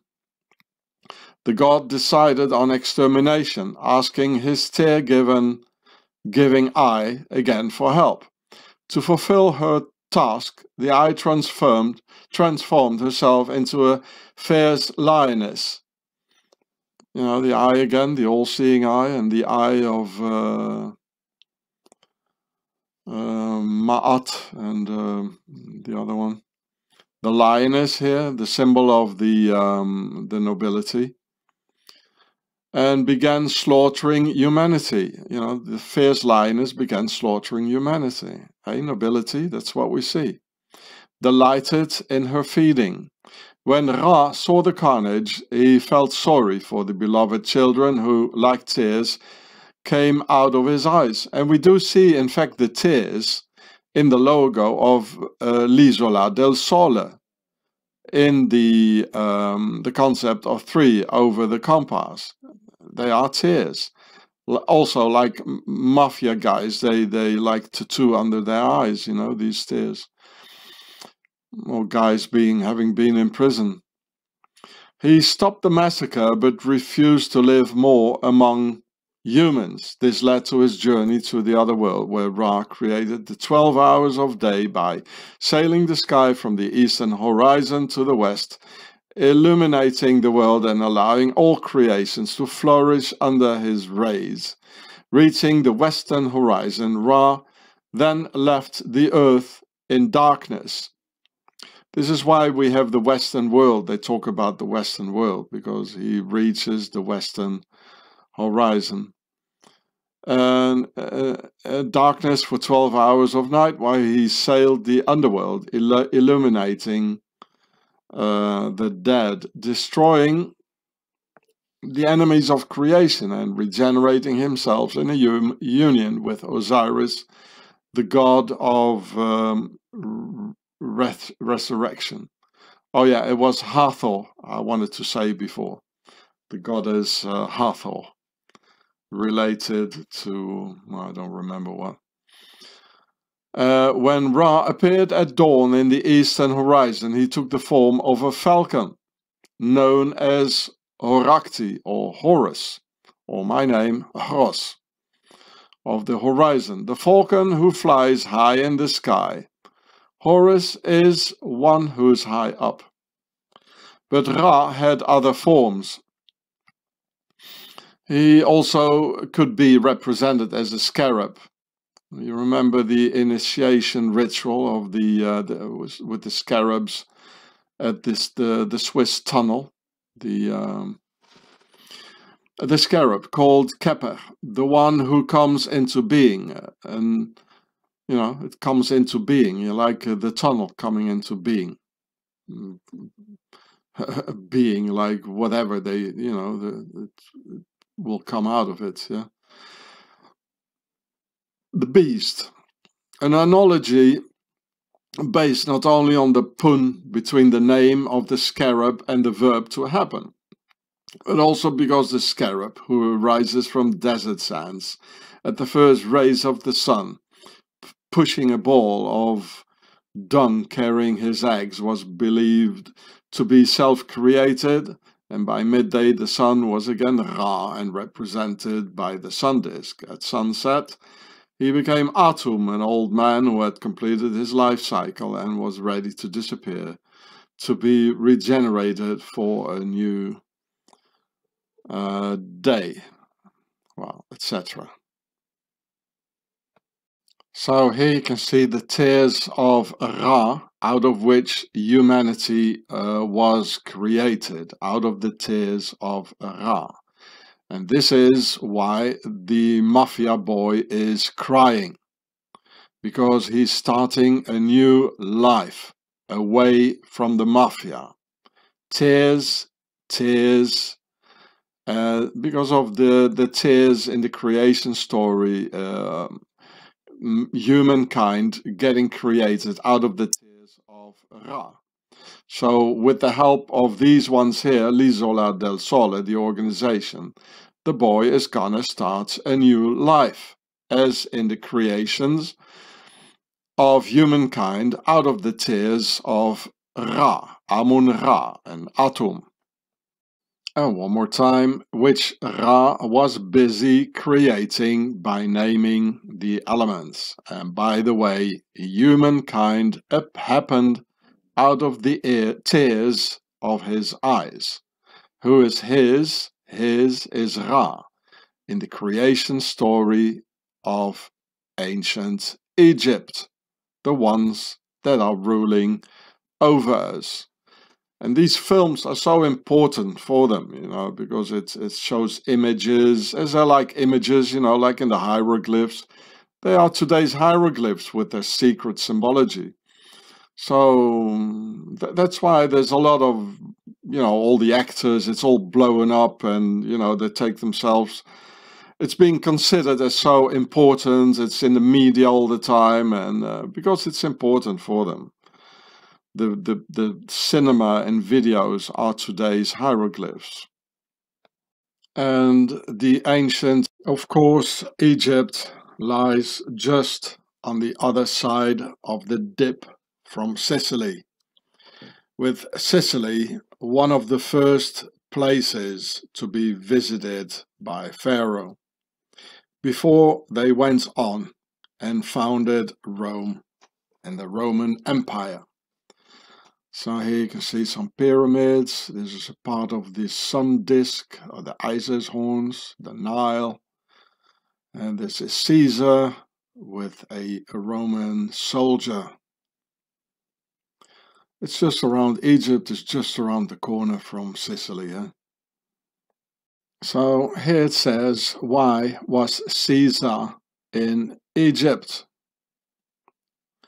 Well, he doesn't know it himself here in this picture. Well, in fact, he did. It's a fairly good question. Why was Caesar in Egypt? But an even better answer to that question is, Caesar was in Egypt because the pharaohs were in Rome and they founded Rome.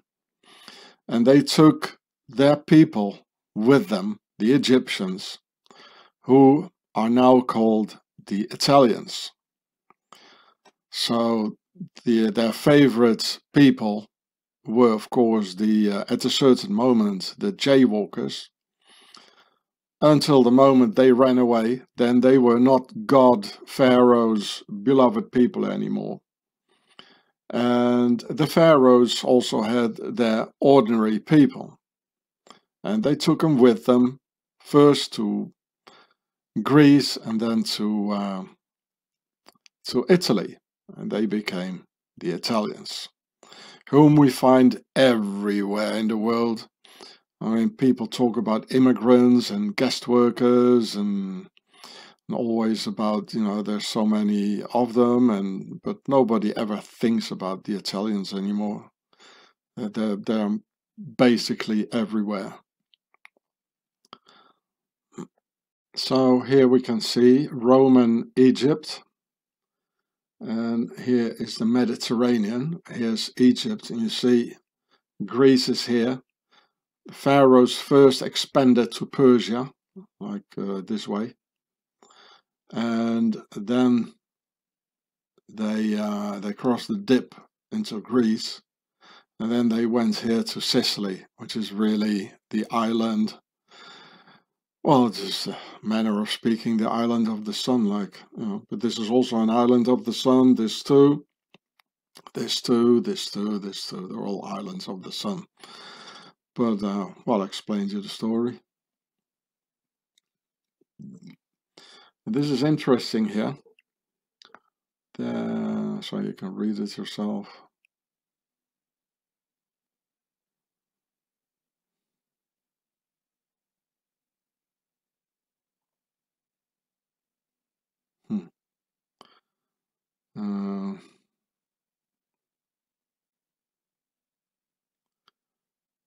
See if I can find it.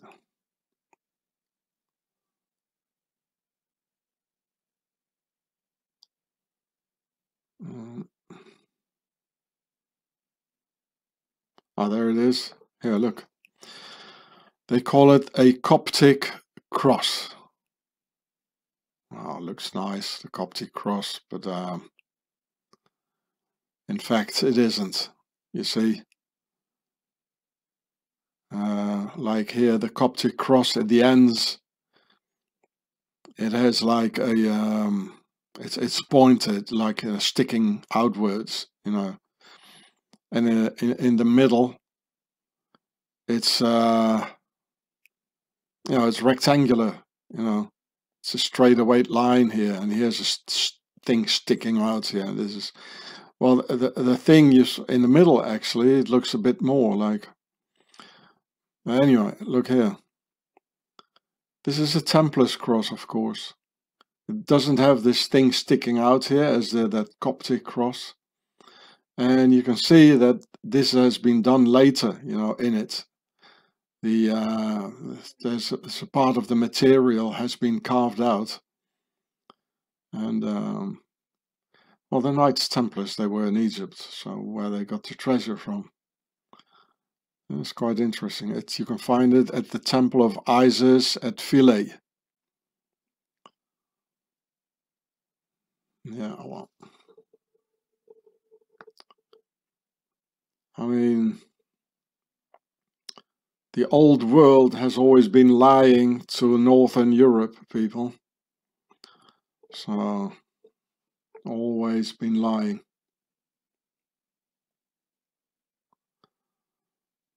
Oh.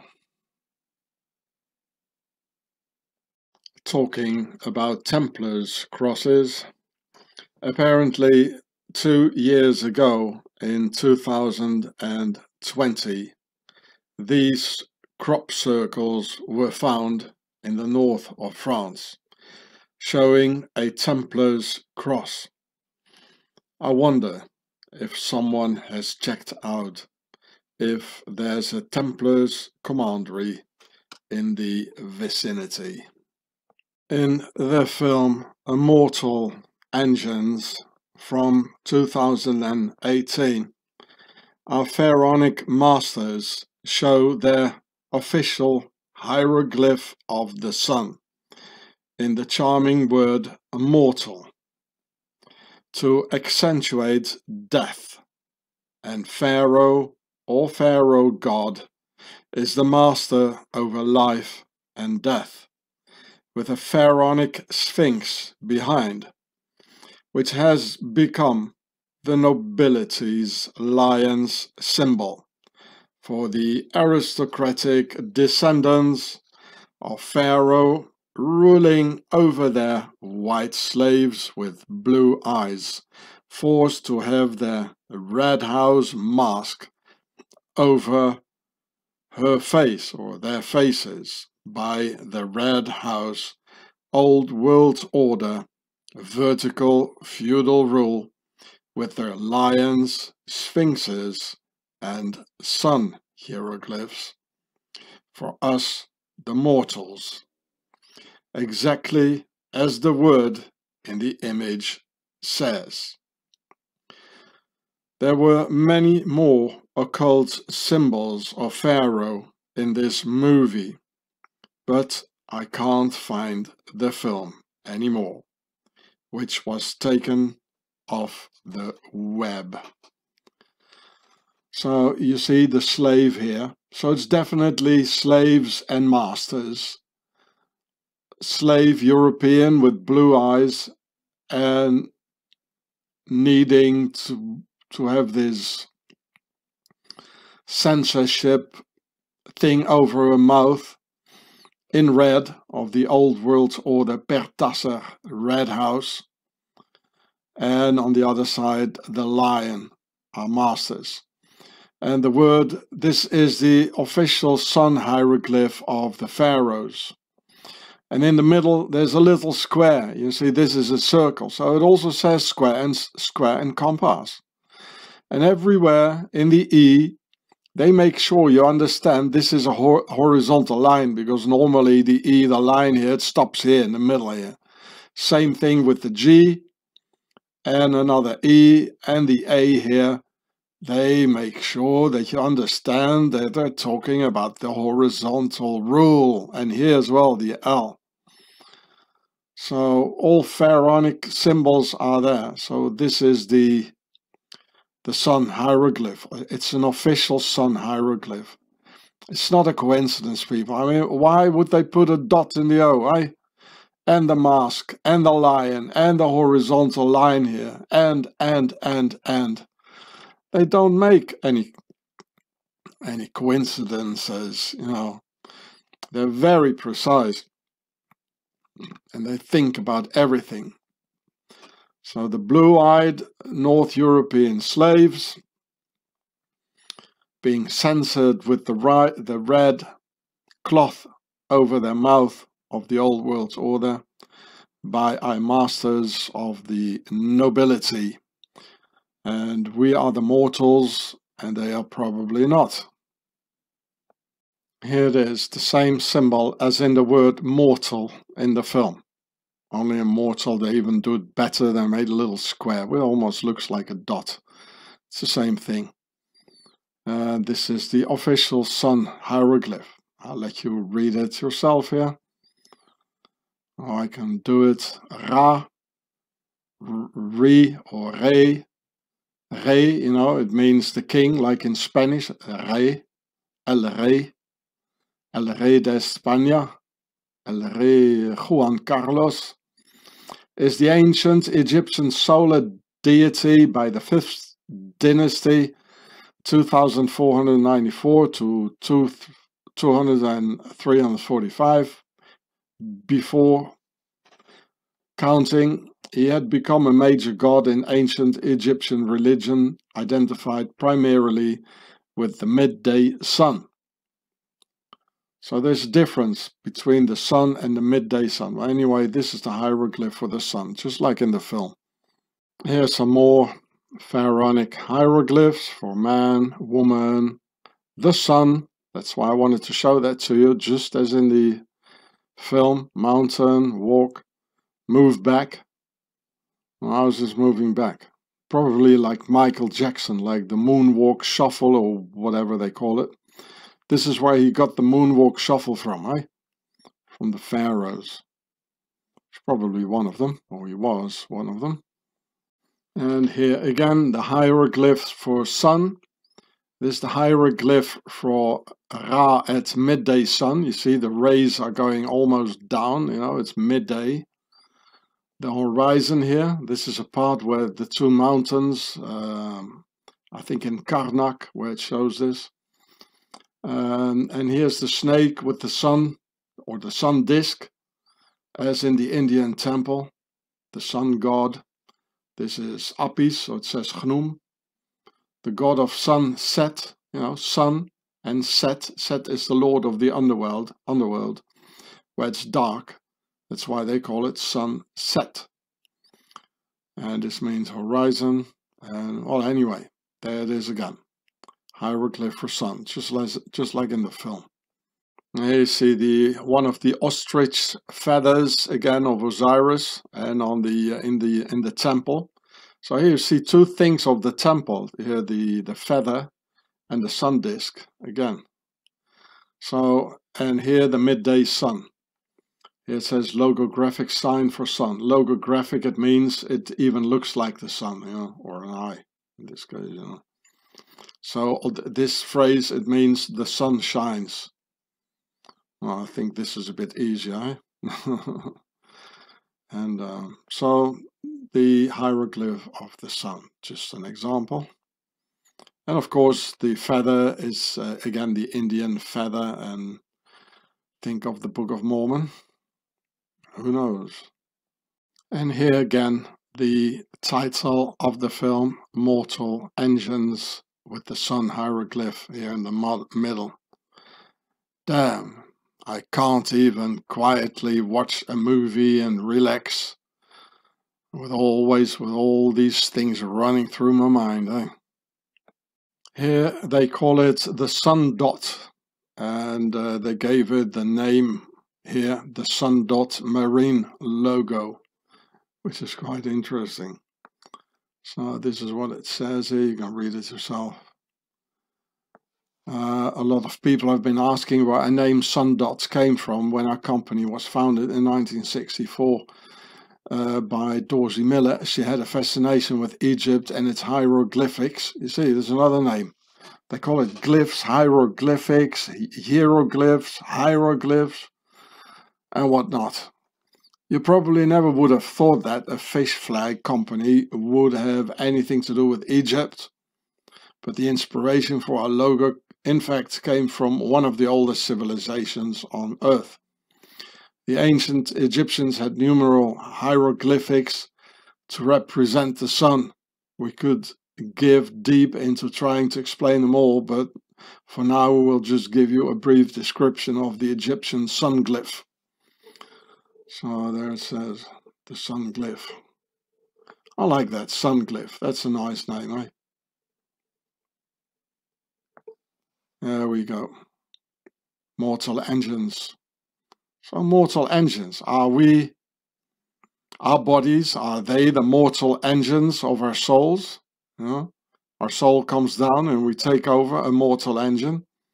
That's probably what they mean with it. In part 1 of the series, Bobby Kennedy for President, at 56 minutes into the documentary, Robert Kennedy is transmitting the Freemason stance for Master Mason with his feet to all the initiates, as he knows he's being filmed.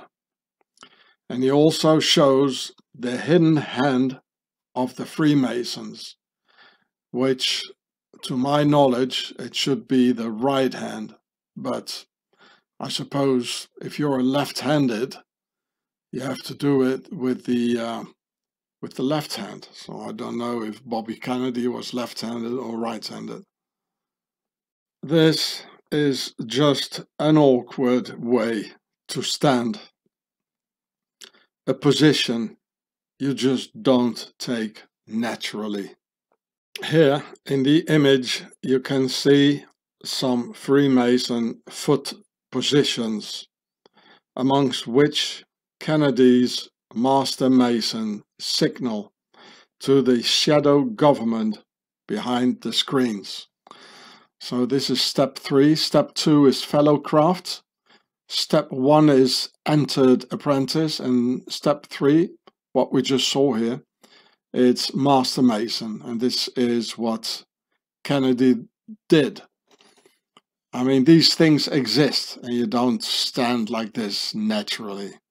At least I've never done that. And then there was, of course, this here, the hidden hand, simultaneously done with the Master Mason foot stance. Yeah, look, the hidden hand, the Masonic hand gesture. Karl Marx, he's a right-hander. Friedrich Nietzsche, right hand. Baron von Knigge, right hand. Pope Francis, right hand. Oh, look at that. George Washington is doing the left hand.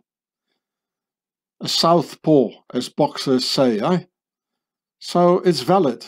You know, Bobby Kennedy just did the hidden hand of Freemasonry together with the Master Mason foot stance. And there are some more southpaws here. I'll show it to you. So George Washington is a southpaw, a left-hander, and I'll show you some more. Now look, here's 10 more. Do you recognize any? Do you see any southpaws here? Masonic sign, right hand. Frederic Bartholdi, that's the guy who made the Statue of Liberty, a 33-degree Freemason, and he went to Egypt, and after he did that, he got so inspired. He made that Statue of Liberté, Fraternité, Égalité. And actually, I'm staying right next to it at the moment. I'm in Colmar, next to Colmar. Joseph Stalin, a right-hander. Napoleon, a right-hander. Oh, look! Good old Barrack, he's a southpaw. Look, he's a left hand, eh? Look at that. Lafayette, right hand. Edgar Allan Poe, oh, he's another southpaw, a left-hander. Mozart, right-hander. Robert E. Lee, left-hander, a southpaw. Charles Darwin, another southpaw. So it's completely valid. Bobby Kennedy in the video, he's transmitting all sorts of Freemason symbology and signs and ideas, and you know what they're gonna do next. You know. And he also had this weird facial expression, you know, when he was sliding his hand under the jacket. And why he's doing it this high? Because here it's all buttoned up, you know. You can't. You can only do it here. And if you look at the video, which I'm not allowed to do here because of the copyrights and all that, I can take a screenshot apparently. And yeah, he definitely, there's a whole change of energy and a change in facial expression when he's doing it. I saw it. I noticed it. Definitely Freemasonry. Of course, all presidents are, otherwise you don't get there. And I suppose this is in the White House. Here you can see one of the soldiers of the shadow government, a Knights Templar by the name of Anders Breivik. It says Knights Templar Europe and Norway, whose father, who you can see here to the right, was a diplomat at Norway's embassy to France and to England. So definitely Pharaoh's nobility, because normal slaves will never make diplomats. So here you can read about Anders Bering Breivik, and there he is. And he has a fairly long nose, which is quite aristocratic, as the Scandinavians usually have this very short and flat, almost little noses. Maybe because it's cold, so you don't want to stick your nose out too much, And I met some Norwegians a couple of years back, 4 or 5 years back, on the French motorway in the middle of the night where I was hitchhiking. And they were in class together with Breivik, and told me even in school, he must have been a kid, he had a nose operation done out of beauty arguments, apparently. So it's quite a long nose. I've seen longer, but I mean, father is a diplomat, which you can see here. There you go. There you go. So Breivik was born in Oslo. His mother a nurse, and Jens David Breivik, born 1935, a civil economist who worked as a diplomat for the Norwegian embassy in London and later in Paris. Well, you don't become a diplomat just like that, eh? So this is upper class. And apparently this is an inside job by Pharaoh. I wonder if the guy is at all in prison. I wonder, because it's completely sealed. Nobody really knows,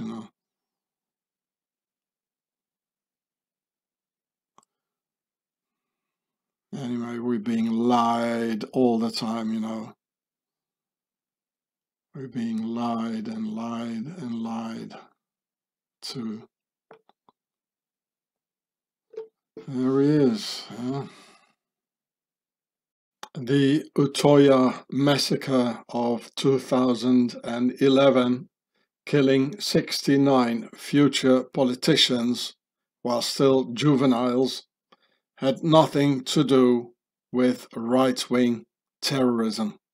As a member of the Swiss Templar Octagon had told me 11 years ago, but it was a cleansing by our masters of non-PRA future politicians out of normal Norwegian slave families and potential danger of these future socialists to Pharaoh's nobility in control, giving too much of Norway's considerable wealth to the people and Pharaoh's slaves of Norway, instead of the usual elite parasiting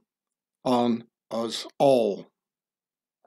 So the children had to go to eliminate the danger for our masters and their children. You all see the Templar's cross here, and here the concept of 4, and the triangle is the concept of 3. It says state capitalism in Norway. Here you can see the flag of Norway in a sort of a money compass, and here it says wealth. So the money compass is directing Norway to wealth. So Norway is extremely rich, comparable to other oil-producing nations like in the Middle East. And where there's money, and lots of money, the Templars and the Swiss are there. And yes, they were there. And it's so obvious with Anders Breivik out of a diplomatic family being a Knights Templar. They don't even hide it, people. Look, it's all over. Another Knights Templar, Red Cross. They don't even hide it.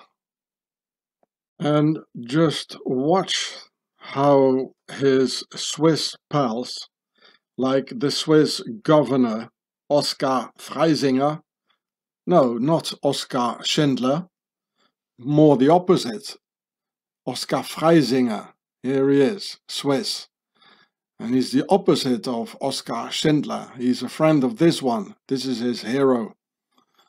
And yeah, I'll show that to you. So he expressed himself, and the Swiss, cynically about the mass murder on 69 children at Utoya Island by the Norwegian Templar, showing the photo of Templar Breivik, which you can see here, and cynically saying at a poster of their Swiss Nazi party, the SVP, is cynically saying that drugs kill. And Swissy here literally smearing the memory of 69 murdered children with this sort of Swiss Nazi humor, which I don't really appreciate. So here it says, you see the Templar, he just murdered 69 children. Swissy comes out with this and he says here, La drogue tue. He killed, that means drugs kill. Horrible, disgusting. So homie Ross, 11 years ago, I made this video about it. Well, it says here June 25th, 2012, but it is a copy from my other channel, also called Gure, which was taken off. So here's the title on my channel, Gatsefrats. And look, I had a lot of comments. Wow, 4 comments I had. I can even still sort by newest first. Oh, there are even more, 6 years ago. These people probably don't even know what happened to me. That's 8 years ago, 10 years ago. Yeah. Hey, Swissy. So I made these 2 videos about the Swiss Breivik connection 11 years ago in 2011, for which the Swiss Nazis have heavily terrorized me and my family, with their Swiss Nazi police coming round all the time to hold me up in handcuffs with a gun on my head to put me in several high security torture detention centers.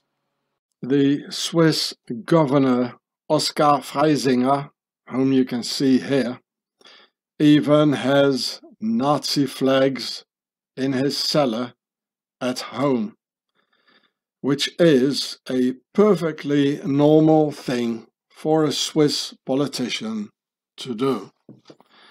And we can all see the Templar cross here in black, which is the cross of the German-speaking branch of the Knights Templars, which started really in Switzerland, and they are called the Teutonic Knights, of which Putin of St. Petersburg in the Teutonic Knights area, of which he is a member of, and he takes his orders from these sort of people here, from Swaziland.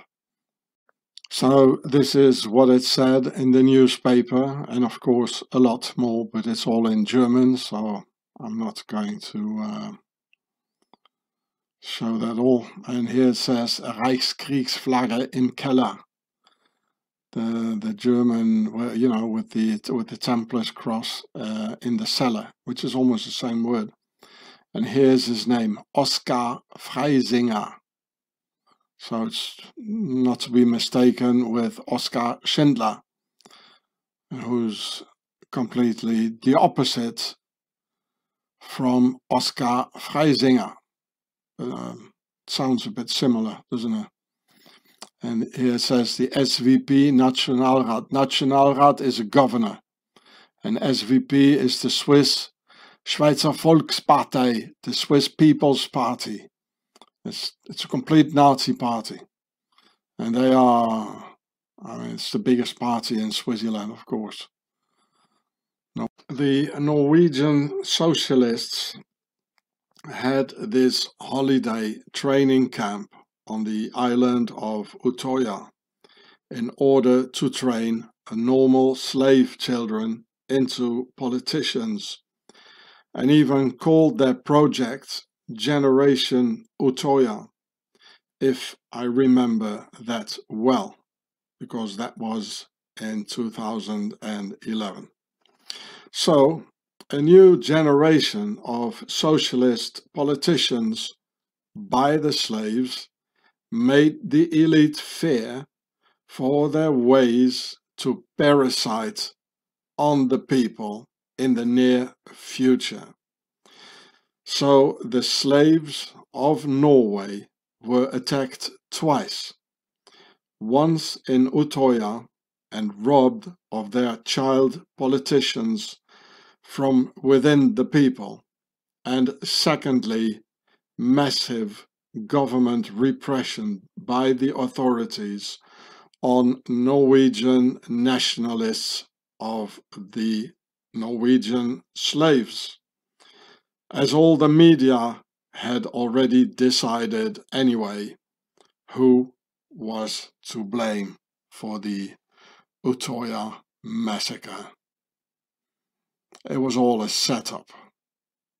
And in the motherland and base of the Nazi Templars, they keep a mummy by the name of Ta Sherit en Imen, which means the daughter of the god Amun-Ra.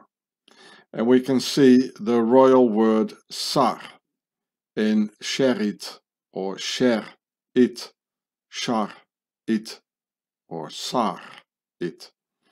And Sar is the demotic word for king or queen.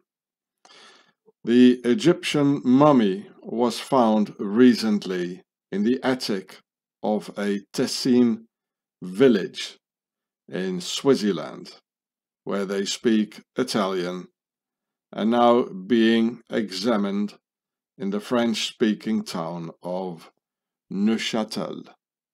Well, some Swissies have genuine pharaonic mummies up in the attic of their family residence, which is quite normal in Swaziland, apparently. Your granny from 3,000 years back is just lying in the attic, kids. And be careful, kids, when you look for last year's toys in the attic, and don't drop your football on granny. Swaziland is a very creepy place indeed, with ancestral mummies in the attic. You all remember the Swiss ritual of the Swiss tunnel in 2016, don't you know? But how many of you have recognized the sun, Amun-Ra, in the background of Pharaoh's hiding place in the Alps? Another Isola del Sole, Pharaoh's island of the sun in the Alps, where all their might is concentrated. A strategic island in the middle of Europe. And again, the feathers of Osiris together with the sun disk, as in the Indian temple. The feathers of Osiris representing death, as Osiris is the lord of the afterworld. Gate to hell opened, satanic ritual exposed, the feathers of Osiris, Isis, her sun disk of Amun-Ra. The Swiss ritual has written death all over it. Of course, furthermore accentuated by the three scarabs and Pharaoh's symbol of the reincarnation. But there are only three, the concept of three, which is them, our masters, and only our masters are allowed to reincarnate, which is not for the slaves and the people. It's written all over people, and it's all Pharaoh. The elite Swiss masters called the Daig, which you can read here, the Daig from Switzerland, the elite masters. And typical families of the Swiss Daig pharaohs are Sarrazin and Marian, Sarrazin and Merion, which are totally pharaonic names, with Sar meaning king, pharaoh, Ra for Amun-Ra, the sun god, for the name Sarrazin, giving altogether Sar-Ra-On, for pharaoh, sun god Osiris in the demotic pharaonic language. And Merion, Merion, is Me for pyramid, Ri meaning the sun, and On Osiris, thus Merion for pyramid, sun, Osiris. Here it says, nonetheless, seats in the Grand Council of Baselstadt, as well as other important positions in both public service and industry, are still routinely held by individuals with family names indicative for Daig affiliation, such as Visha, Sarrazin, or Marian. Sar, Ra, On, Sarrazin, Me, Ri, On, Merian. The Daig, which is a fact here. So here you can see the tower of the Roche pharmaceutical enterprise, and there's a lot of these names related to that company, the names which I just showed you before. So here you can read the whole thing. So this is the Daig from Switzerland, pure pharaohs. The word Daig is Swiss German for the dough, and in High German, das Teig, the sticky mixture of water, flour, salt and yeast to bake a bread with. Meaning the elite per a pharaonic family are sticking together like the dough, Here it says, we are family and families stick together. And even if you would pull it, it would bounce back like elastic, sticky dough, the dike. Or like the elite, after having had a charming conversation with them. They always bounce back, stick with their own, and impossible to make friendships with them. Ugh, peasants. Our masters of Pharaoh's elite, the dike, they want everyone else to mix, except themselves. The principle of the dike. Only problem, there is no white in a rainbow. The Swiss dike elite are pure pharaohs in their impenetrable octagon base of the Nazi Templars in the Alps, ruling over the entire world. Hey, Swissy, we're getting there, Swissy.